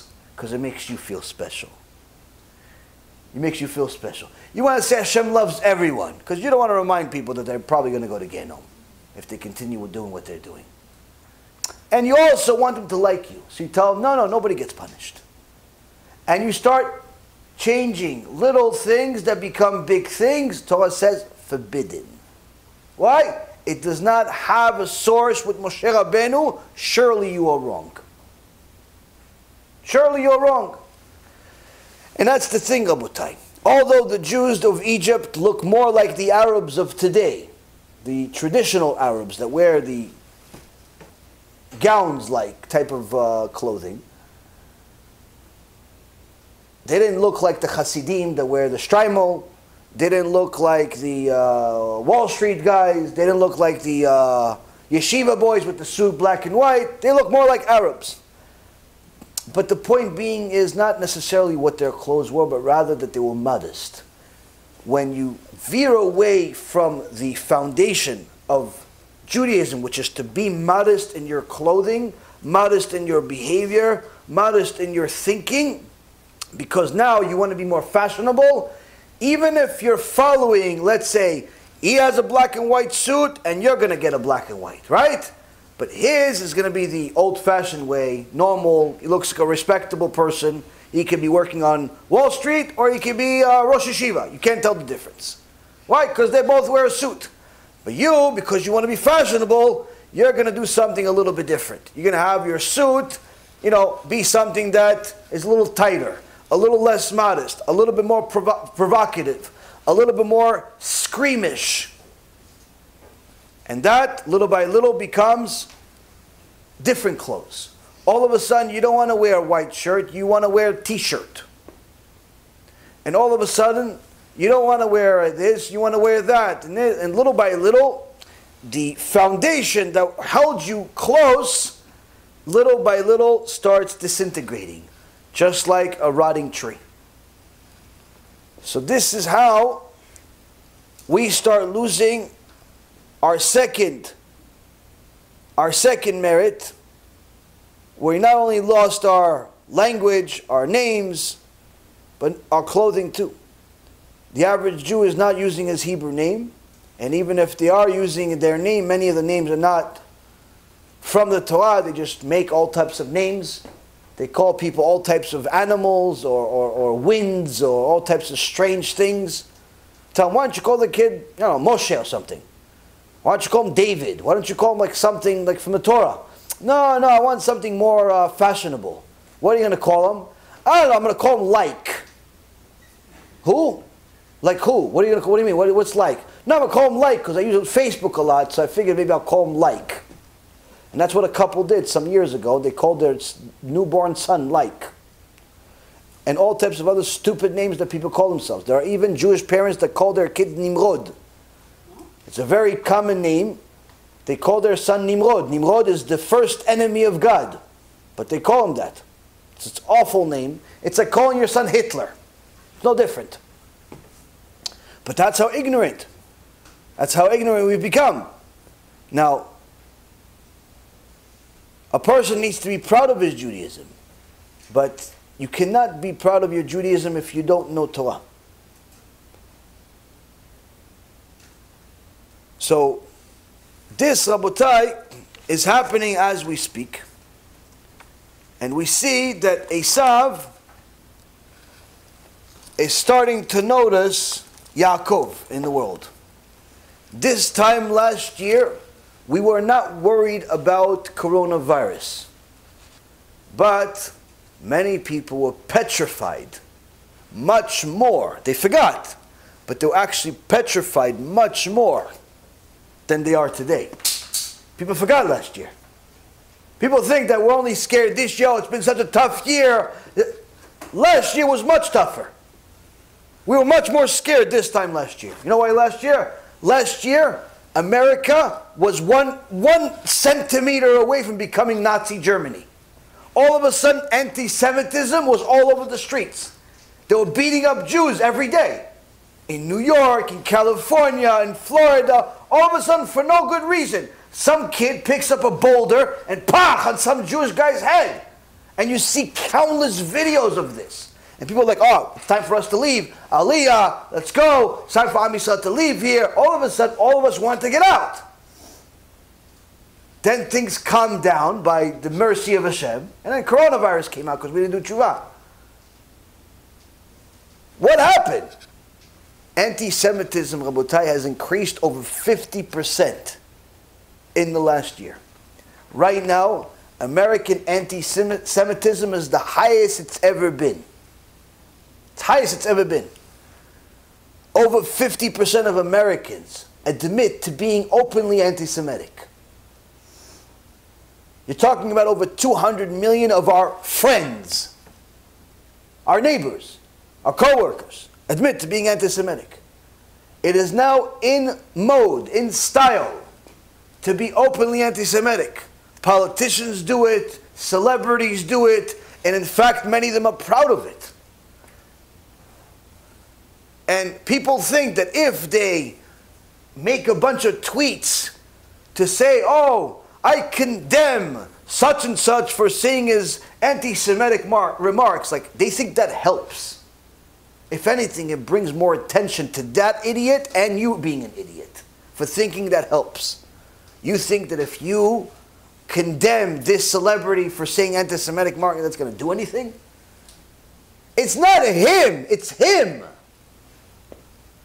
It's not that guy. It's a Kadosh Baruch Hu trying to tell you, because you, or perhaps your neighbor, or perhaps your family, or perhaps your community, or simply your brothers and sisters as a nation, are acting like them, so I'm making sure to use them to remind you, you're not them. And this is what HaKadosh Baruch Hu does time and time again in the Torah, as we see in the book of Isaiah, chapter 10, verse number 5. Woe to Assyria, the rod of my anger, Hashem says. My wrath is a staff in their hand against a hypocritical people. Against the hypocritical people I shall send them. Against the people that angers me shall I charge them. HaKadosh Baruch Hu calls Esav, calls the Goyim, his rod. He calls him his rod in order to go against the hypocritical people. Who are the hypocritical people? His kids, the Jewish people, but not to destroy them. As he says, my wrath is a staff in their hand. That although I hit them, I have Esav remind Am Yisrael that he is Yaakov and not Esav, with the anti-Semitic remarks and the anti-Semitic behavior and all types of other things. Although I do it, all of that is for the sake of allowing my staff to go in full force by redirecting them. Where is he redirecting us? In last week's parasha, Parashat Nitzavim, we learned the secret of what HaKadosh Baruch Hu wants from us. And it says in chapter 30, verse number 2, V'shavta ad Adonai Elohecha, V'shamata bekolo. It says, and you will return to Hashem your God and listen to His voice. The Ramban, Nachmanides, says this verse is the mitzvah of doing tshuva. V'shavta means you return. But if you notice, V'shavta has Shavta is to return, but also has the same letters as Shabbat. Because tshuva starts with Shabbat. If you don't keep Shabbat, your tshuva hasn't started. Yeah, but I keep kosher. Okay, so they'll feed you kosher food in the department over there that doesn't keep Shabbat. Why? Without Shabbat, there's no Judaism. But most importantly, HaKadosh Baruch Hu says you can do tshuva no matter where you are today. You could be a criminal spiritually or criminal in any other way. You can return to Hashem by, first off, stopping your misbehavior. Stop acting like Esav. Stop wanting to be like Esav. Stop thinking like them. Be like Yaakov. What does Yaakov do? He learns Torah and he puts his effort into the Torah as much as he does to business. You're allowed to work, but you also have to learn Torah. One cannot be a replacement of the other. So last week, HaKadosh Baruch Hu tells us that you have to fulfill this mitzvah of tshuva. You return to Hashem and listen to His voice, listen to His all of his mitzvot, and then for all of those people that think that perhaps the Torah is too difficult. I didn't grow up religious. I didn't have the same father as Rav Kanievsky. My father's not Moshe Rabbeinu. I don't know how to do this, and I don't know how to that. Moshe Rabbeinu tells us the words of Hashem. In verse number 11, he says, "For this commandment that I command you today, it's not hidden from you, it's not distant, it's not in the heaven, for you to say, who can ascend to the heaven for us and take it for us, so we can listen to it? Nor is it in the sea, for you to say, who can cross to the other side of the sea for us to take it for us, so that we can listen to it and perform it. Rather, it's a matter that is very near to you. It's in your mouth, it's in your heart to perform it. Do not say that the Torah is too difficult, that the mitzvot are too difficult. It's wrong. You're a liar. The Torah is not difficult. The mitzvot is not difficult.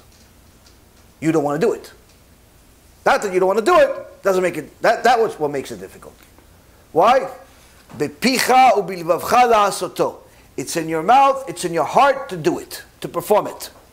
Meaning, you were created with a technology that makes you a perfect vehicle to fulfill the entire Torah.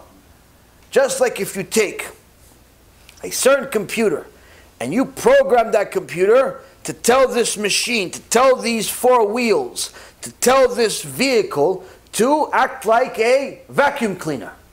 Guess what? That piece of plastic combined with those pieces of metals, with the microprocessor technology that's telling them what to do, is going to make that vacuum the best vacuum you could possibly get. Why? Because that's what it was programmed to do. Now if you tell that vacuum to be a dog, it's not going to work out so well for you. If you tell that vacuum to be maybe a car, probably not going to survive a day or two. Why? It's too small. If you tell that vacuum to do anything but be a vacuum, it's not going to work out. Why? It was designed to be a vacuum. Yaakov, Am Yisrael, guess what? You're the best Yaakov that could be. You're the best person that could fulfill the entire Torah that exists in the world today. Why? Because that's what you created to do. The only reason why the Torah is difficult, it's not because the Torah is difficult, and it's not because you can't understand it, and it's not because you are not smart enough, it's not because you have a certain upbringing. No. The Torah is a perfect fit for you, no matter where you started. Why is it difficult? Because you don't want to do it. Why don't you want to do it? You're addicted to certain desires that negate the Torah. The Torah says, don't look at a woman that's not your wife. You love looking, especially at women that are not your wives. The Torah says, only eat kosher. You love a nice bacon, egg, and cheese, especially in the morning. That's a problem. Torah says you have to be honest in business. Your whole business is built on lies. The Torah says you have to do a certain amount of things every single day, and you don't like anybody telling you what to do. So it's not that the Torah is difficult. It's that you have built yourself for life with certain desires that run your life that make you detest the Torah. And that's why HaKadosh Baruch Hu continues in saying, "Rei natati lachem, natati lefanecha hayom et ha'chaim ve'et ha'tov, ve'et ha'mavet ve'et ha'ra." See, I have placed before you today the life and the good, the death and the evil. HaKadosh Baruch Hu tells us clearly, life and good, that's observing the Torah. Death and evil, that's going against the Torah. And he clearly tells us you should choose life. Like you can't choose death. You can choose evil because there is free choice. But it's not so free. There's a price to it. Death is evil, and there's a price for that. Good in life is a reward for that. And for anyone that thinks that maybe something changed, verse 19 in chapter 30 tells us clearly how Hashem thinks in this regards. And he says, I call the heaven and the earth today to bear witness against you. I have placed life and death before you, blessing and curse, and you shall choose life, so that you will live, you and your offspring, to love Hashem your God, to listen to His voice, and to cleave to Him. For He is your life, and the length of your days to dwell upon the land that Hashem swore to your forefathers, to Avraham, Yitzchak, and Yaakov, to give them. HaKadosh Baruch Hu tells us, listen, you have a choice to make. You can do evil, but that's going to bring you death. You can do good, and that's going to bring you life. You have the ability to choose. But if you want the blessings, you have to choose the thing that it connects to blessings. You have to stop acting like those that go against me. Finally, Rav Wasserman says, such is the advice which has been given to us as to what there is for us to do in these difficult times. The solution is for all time to be rock-like in our emunah and not submit to our environment. Yet we may ask, how can we possibly do this in our exceptional position? To this, the answer is given in the prophet Isaiah, chapter 43, verse 2. I am the wall. This, says the rabbis, the sages, refers to the Torah. Only the Torah has the power to stabilize us, to make us firm as iron. The history of Am Yisrael during thousands of years bears true witness to the fact that girded with Torah, we have not perished, though we have been through fire and water. And as the verse goes in Isaiah 43:2, when you go across water, I am with you. When you walk across the fire, you shall not be singed, and the flame shall not burn you. HaKadosh Baruch Hu promises us. He puts His name, He swears on His name in His Torah. If we're glued to Him, if we cleave to Him, even fire can't burn us. Even water can't drown us. And that's what Rav Wasserman says. Yes, we've gone through difficulties, but that in essence was in our own hands. We force Hashem to slap us. Why? We don't want to listen to Him. We force Hashem to hit us with the rod. Why? We don't want to listen to Him. And Rav Wasserman says, yeah, you may say that times are now really difficult. Anti-Semitism is very high. The next politician may as well be Hitler. The situation that's happening even among us, Jew versus Jew, instead of Jew for Jew. There's more hatred among ourselves than there is even from the Goyim against us. Your conquerors, your destroyers will come from within you. I heard one Talmid Chacham say that there's more anti-Semitism inside Israel than there is outside of Israel, by other Jews. Right now, there is an enormous amount of anti-Semitism happening in Israel, specifically against religious Jews, by the lefty, liberal Jewish people that have no idea what the Torah is. And you're literally seeing them doing all types of things and with the government and the rules and so on to dafka go against the religious people. Now this, of course, is not going to help the non-religious people's world, but it's also a rebuke on the religious people. Because the Gemara in Masechet Shabbat says that the only reason why the secular people remain secular is because the religious people don't rebuke them. The religious people don't care enough about the non-religious people. Most of the money that people spend their tzedakah money on is to fund their own interest, which is to fund their own yeshiva, to fund their own religious community. Very little amount of money goes towards helping our brothers and sisters that are not exactly religious right now. You see, some of the biggest philanthropers, some of the people that donate the most amount of money inside the Jewish world, they'll donate $2, $3, $4, $5 million to a yeshiva, or $200,000, $300,000, $400,000 to a yeshiva, right? And then you'll see who else they donate to. Oh, yeshiva, Avrahim. Oh, it's all good. You have to donate for the Torah. You have to. Without them, we're not going to survive. But what is the problem? What is the problem? The problem is that the yeshiva world, the Torah world, is not enough. Why? It's only about 20% of the entire nation. The other 80% is excluded from the yeshiva world.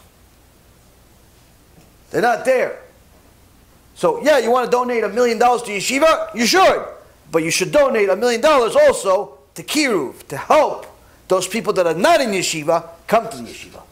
Maybe if you donate enough money towards kiruv, there's going to be enough people that come from the secular world to the yeshiva world that the prices of yeshivot will become actually more affordable.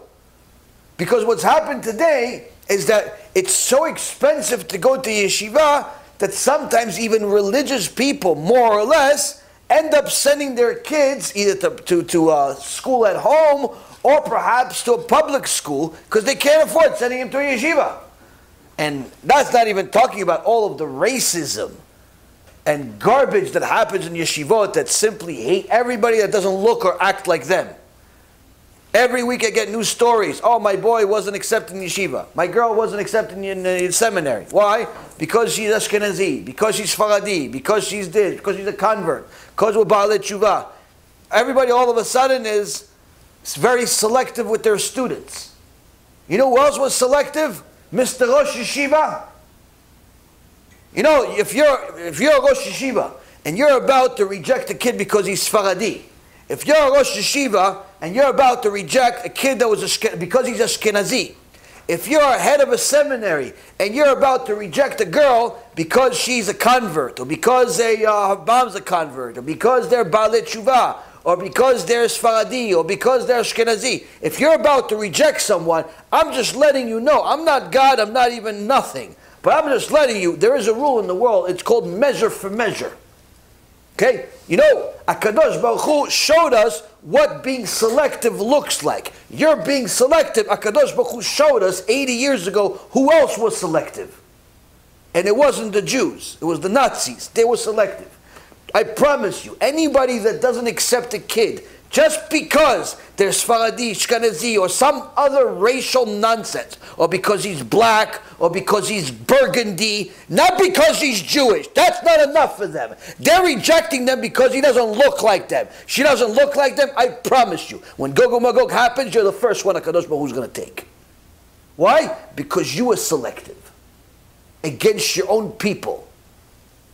You destroyed that girl's life. You destroyed that boy's life when you rejected them. Why? He wanted to go to that school because all of his friends go there. She wanted to go to that seminary because that's the best seminary in town. But you didn't let her. Why? Because she doesn't look like you. And guess what? Nazis don't look like you either. They're going to remind you of that too. I'm hoping that scares you enough to stop.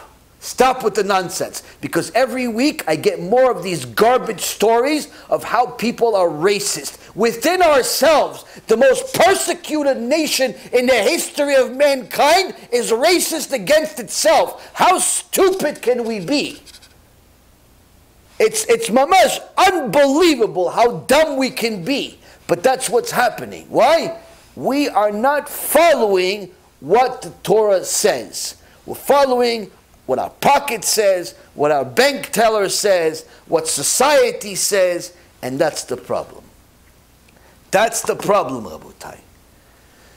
Rav Wasserman says the only cure for this spiritual cancer is to go and glue ourselves to HaKadosh Baruch Hu, to His Torah, and to His sages. Don't bring anything new to the table. There's no value whatsoever in anything new that you're bringing that does not have a lineage connecting it to Mount Sinai. If it's new, but connected to Mount Sinai, no problem. But if it's new without connection, it's forbidden. It's going to get you in trouble, and it's getting all of us in trouble. Enough. Enough. Look what's happening. People are so far removed from where the source is, they forgot the source even exists. You have all types of weird laws and weird things people are saying every single day, and I'm telling you, it's very hard for a secular person to come into this religious world. And I'll tell you this honestly. I told this to my Rav, and he says, you're right. If I didn't learn Torah and I didn't go through hell and all that stuff, if I was still a secular person, chas v'shalom, and I looked at the religious world, today, I wouldn't want to be religious. Why? It's gross. It's outright gross. The way people hate each other, just because his tradition is different, just because his ideology is slightly different, but he's still a Jew, and he's still observant, and everything's okay. But he hates him just because of that. The way people hate each other and how they're racist against each other is gross. Now, it's okay to disagree. Obviously, I disagree with a lot of different people that are against the Torah. But I'm not talking about people that are against the Torah. Or people that are for the Torah. They're observing the Torah, but they have a different mindset than you do. The amount of hatred that people have for that is just beyond bizarre. Because that's not a Jewish thing. That's Esav. That's Amalek. We're not supposed to be that way. Bet Shammai and Bet Hillel fought over the truth day and night. But guess what? They still married each other's kids. Because they were fighting for the truth. They weren't fighting each other. Today we're fighting each other. Just because I make some videos about heretics and expose them, all of a sudden the fact that I'm Sephardi matters to people. All of a sudden the fact that I'm not part of Chabad matters to people. All of a sudden the fact that I'm a Baal Tshuva matters to people. All of a sudden everybody has their opinion of what my career would look like, even though they wouldn't survive a single day in my shoes. Not today or back then. All of a sudden everybody knows what my bank account looks like. All of a sudden has their opinions to say about what they think my kids' life are like. Why? Because I said something you don't like. And guess what?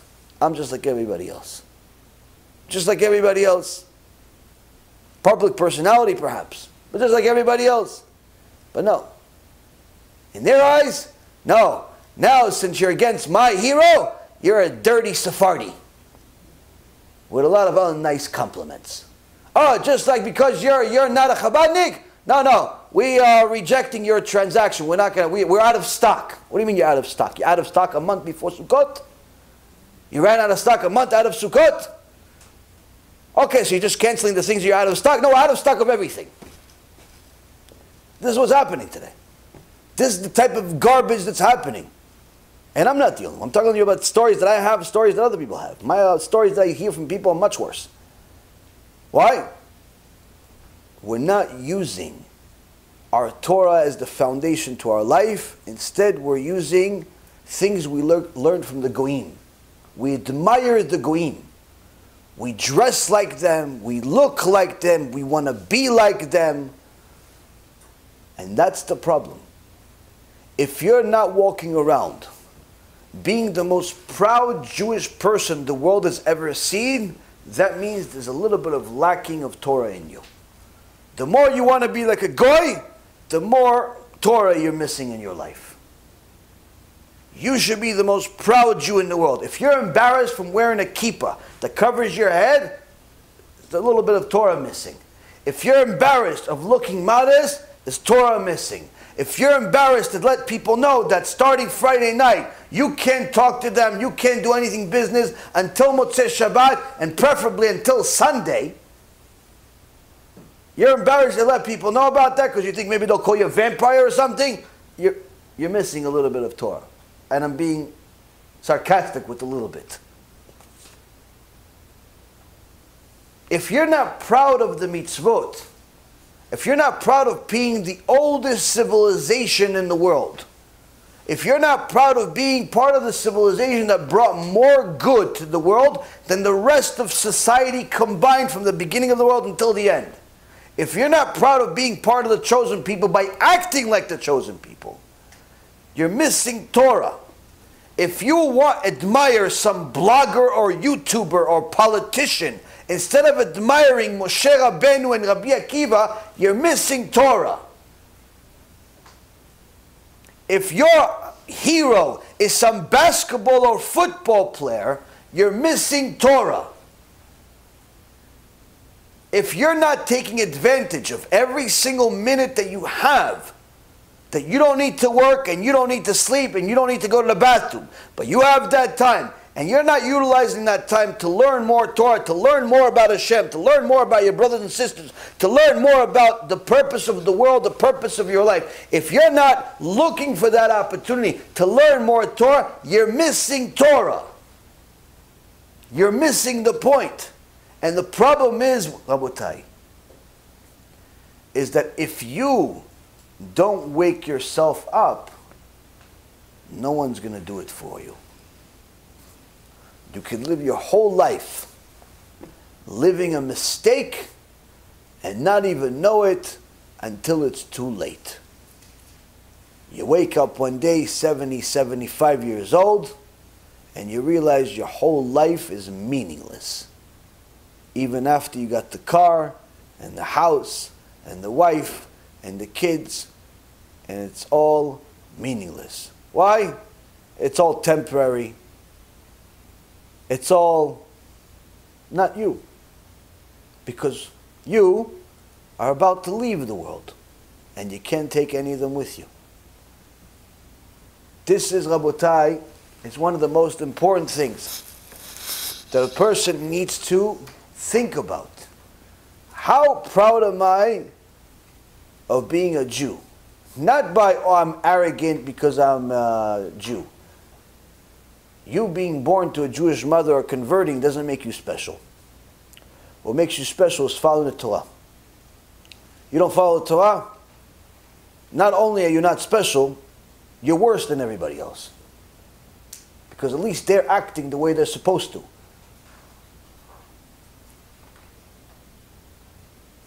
Rav Wasserman says that although the shepherds are there to blame for being very much a big part of the reason of why Am Yisrael did not do TeShuva, that's not an excuse that's going to help us at the time of MaShiach. That's not an excuse that's going to help us at the time of Gog and Magog. That's not an excuse that's going to help us at the time of trouble.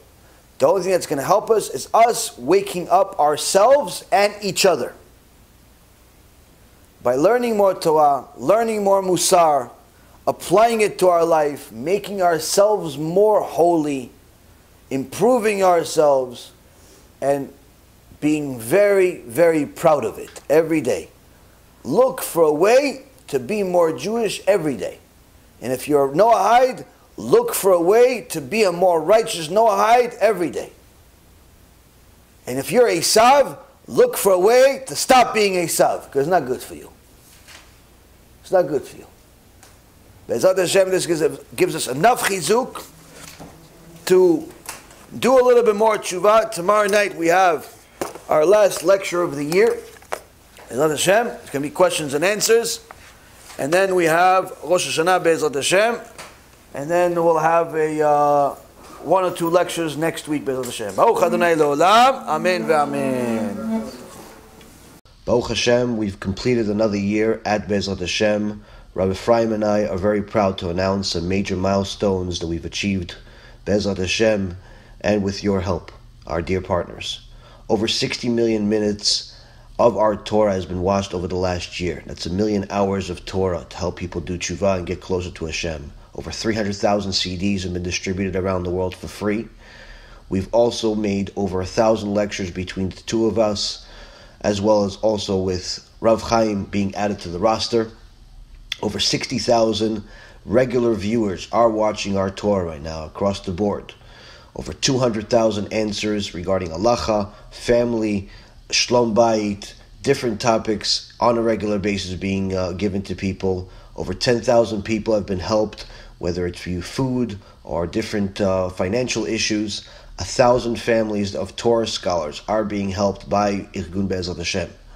We've published and distributed over 5,000 halachic books, kuntrases, newsletters, musar books around the world. We are also currently helping over 130 families complete their conversion to Orthodox Judaism. Our TV channel continues to grow, our YouTube channel, our Facebook pages, our WhatsApp pages, everything continues to grow, Baruch Hashem. Thanks to Hashem, and thanks to our dear partners. Be'ezrat Hashem, much more next year. B'Shem Hashem Na'aseh V'Natzliach, we're very excited to offer you the new Be'ezrat Hashem app 3.0. It's a newer, faster app, full of Torah, lots of Kedusha, by the shiurim that we do, myself, Rabbi Ephraim, Rav Chaim, where you'll have also newer features where you're able to use the app while you're using other applications on your phone.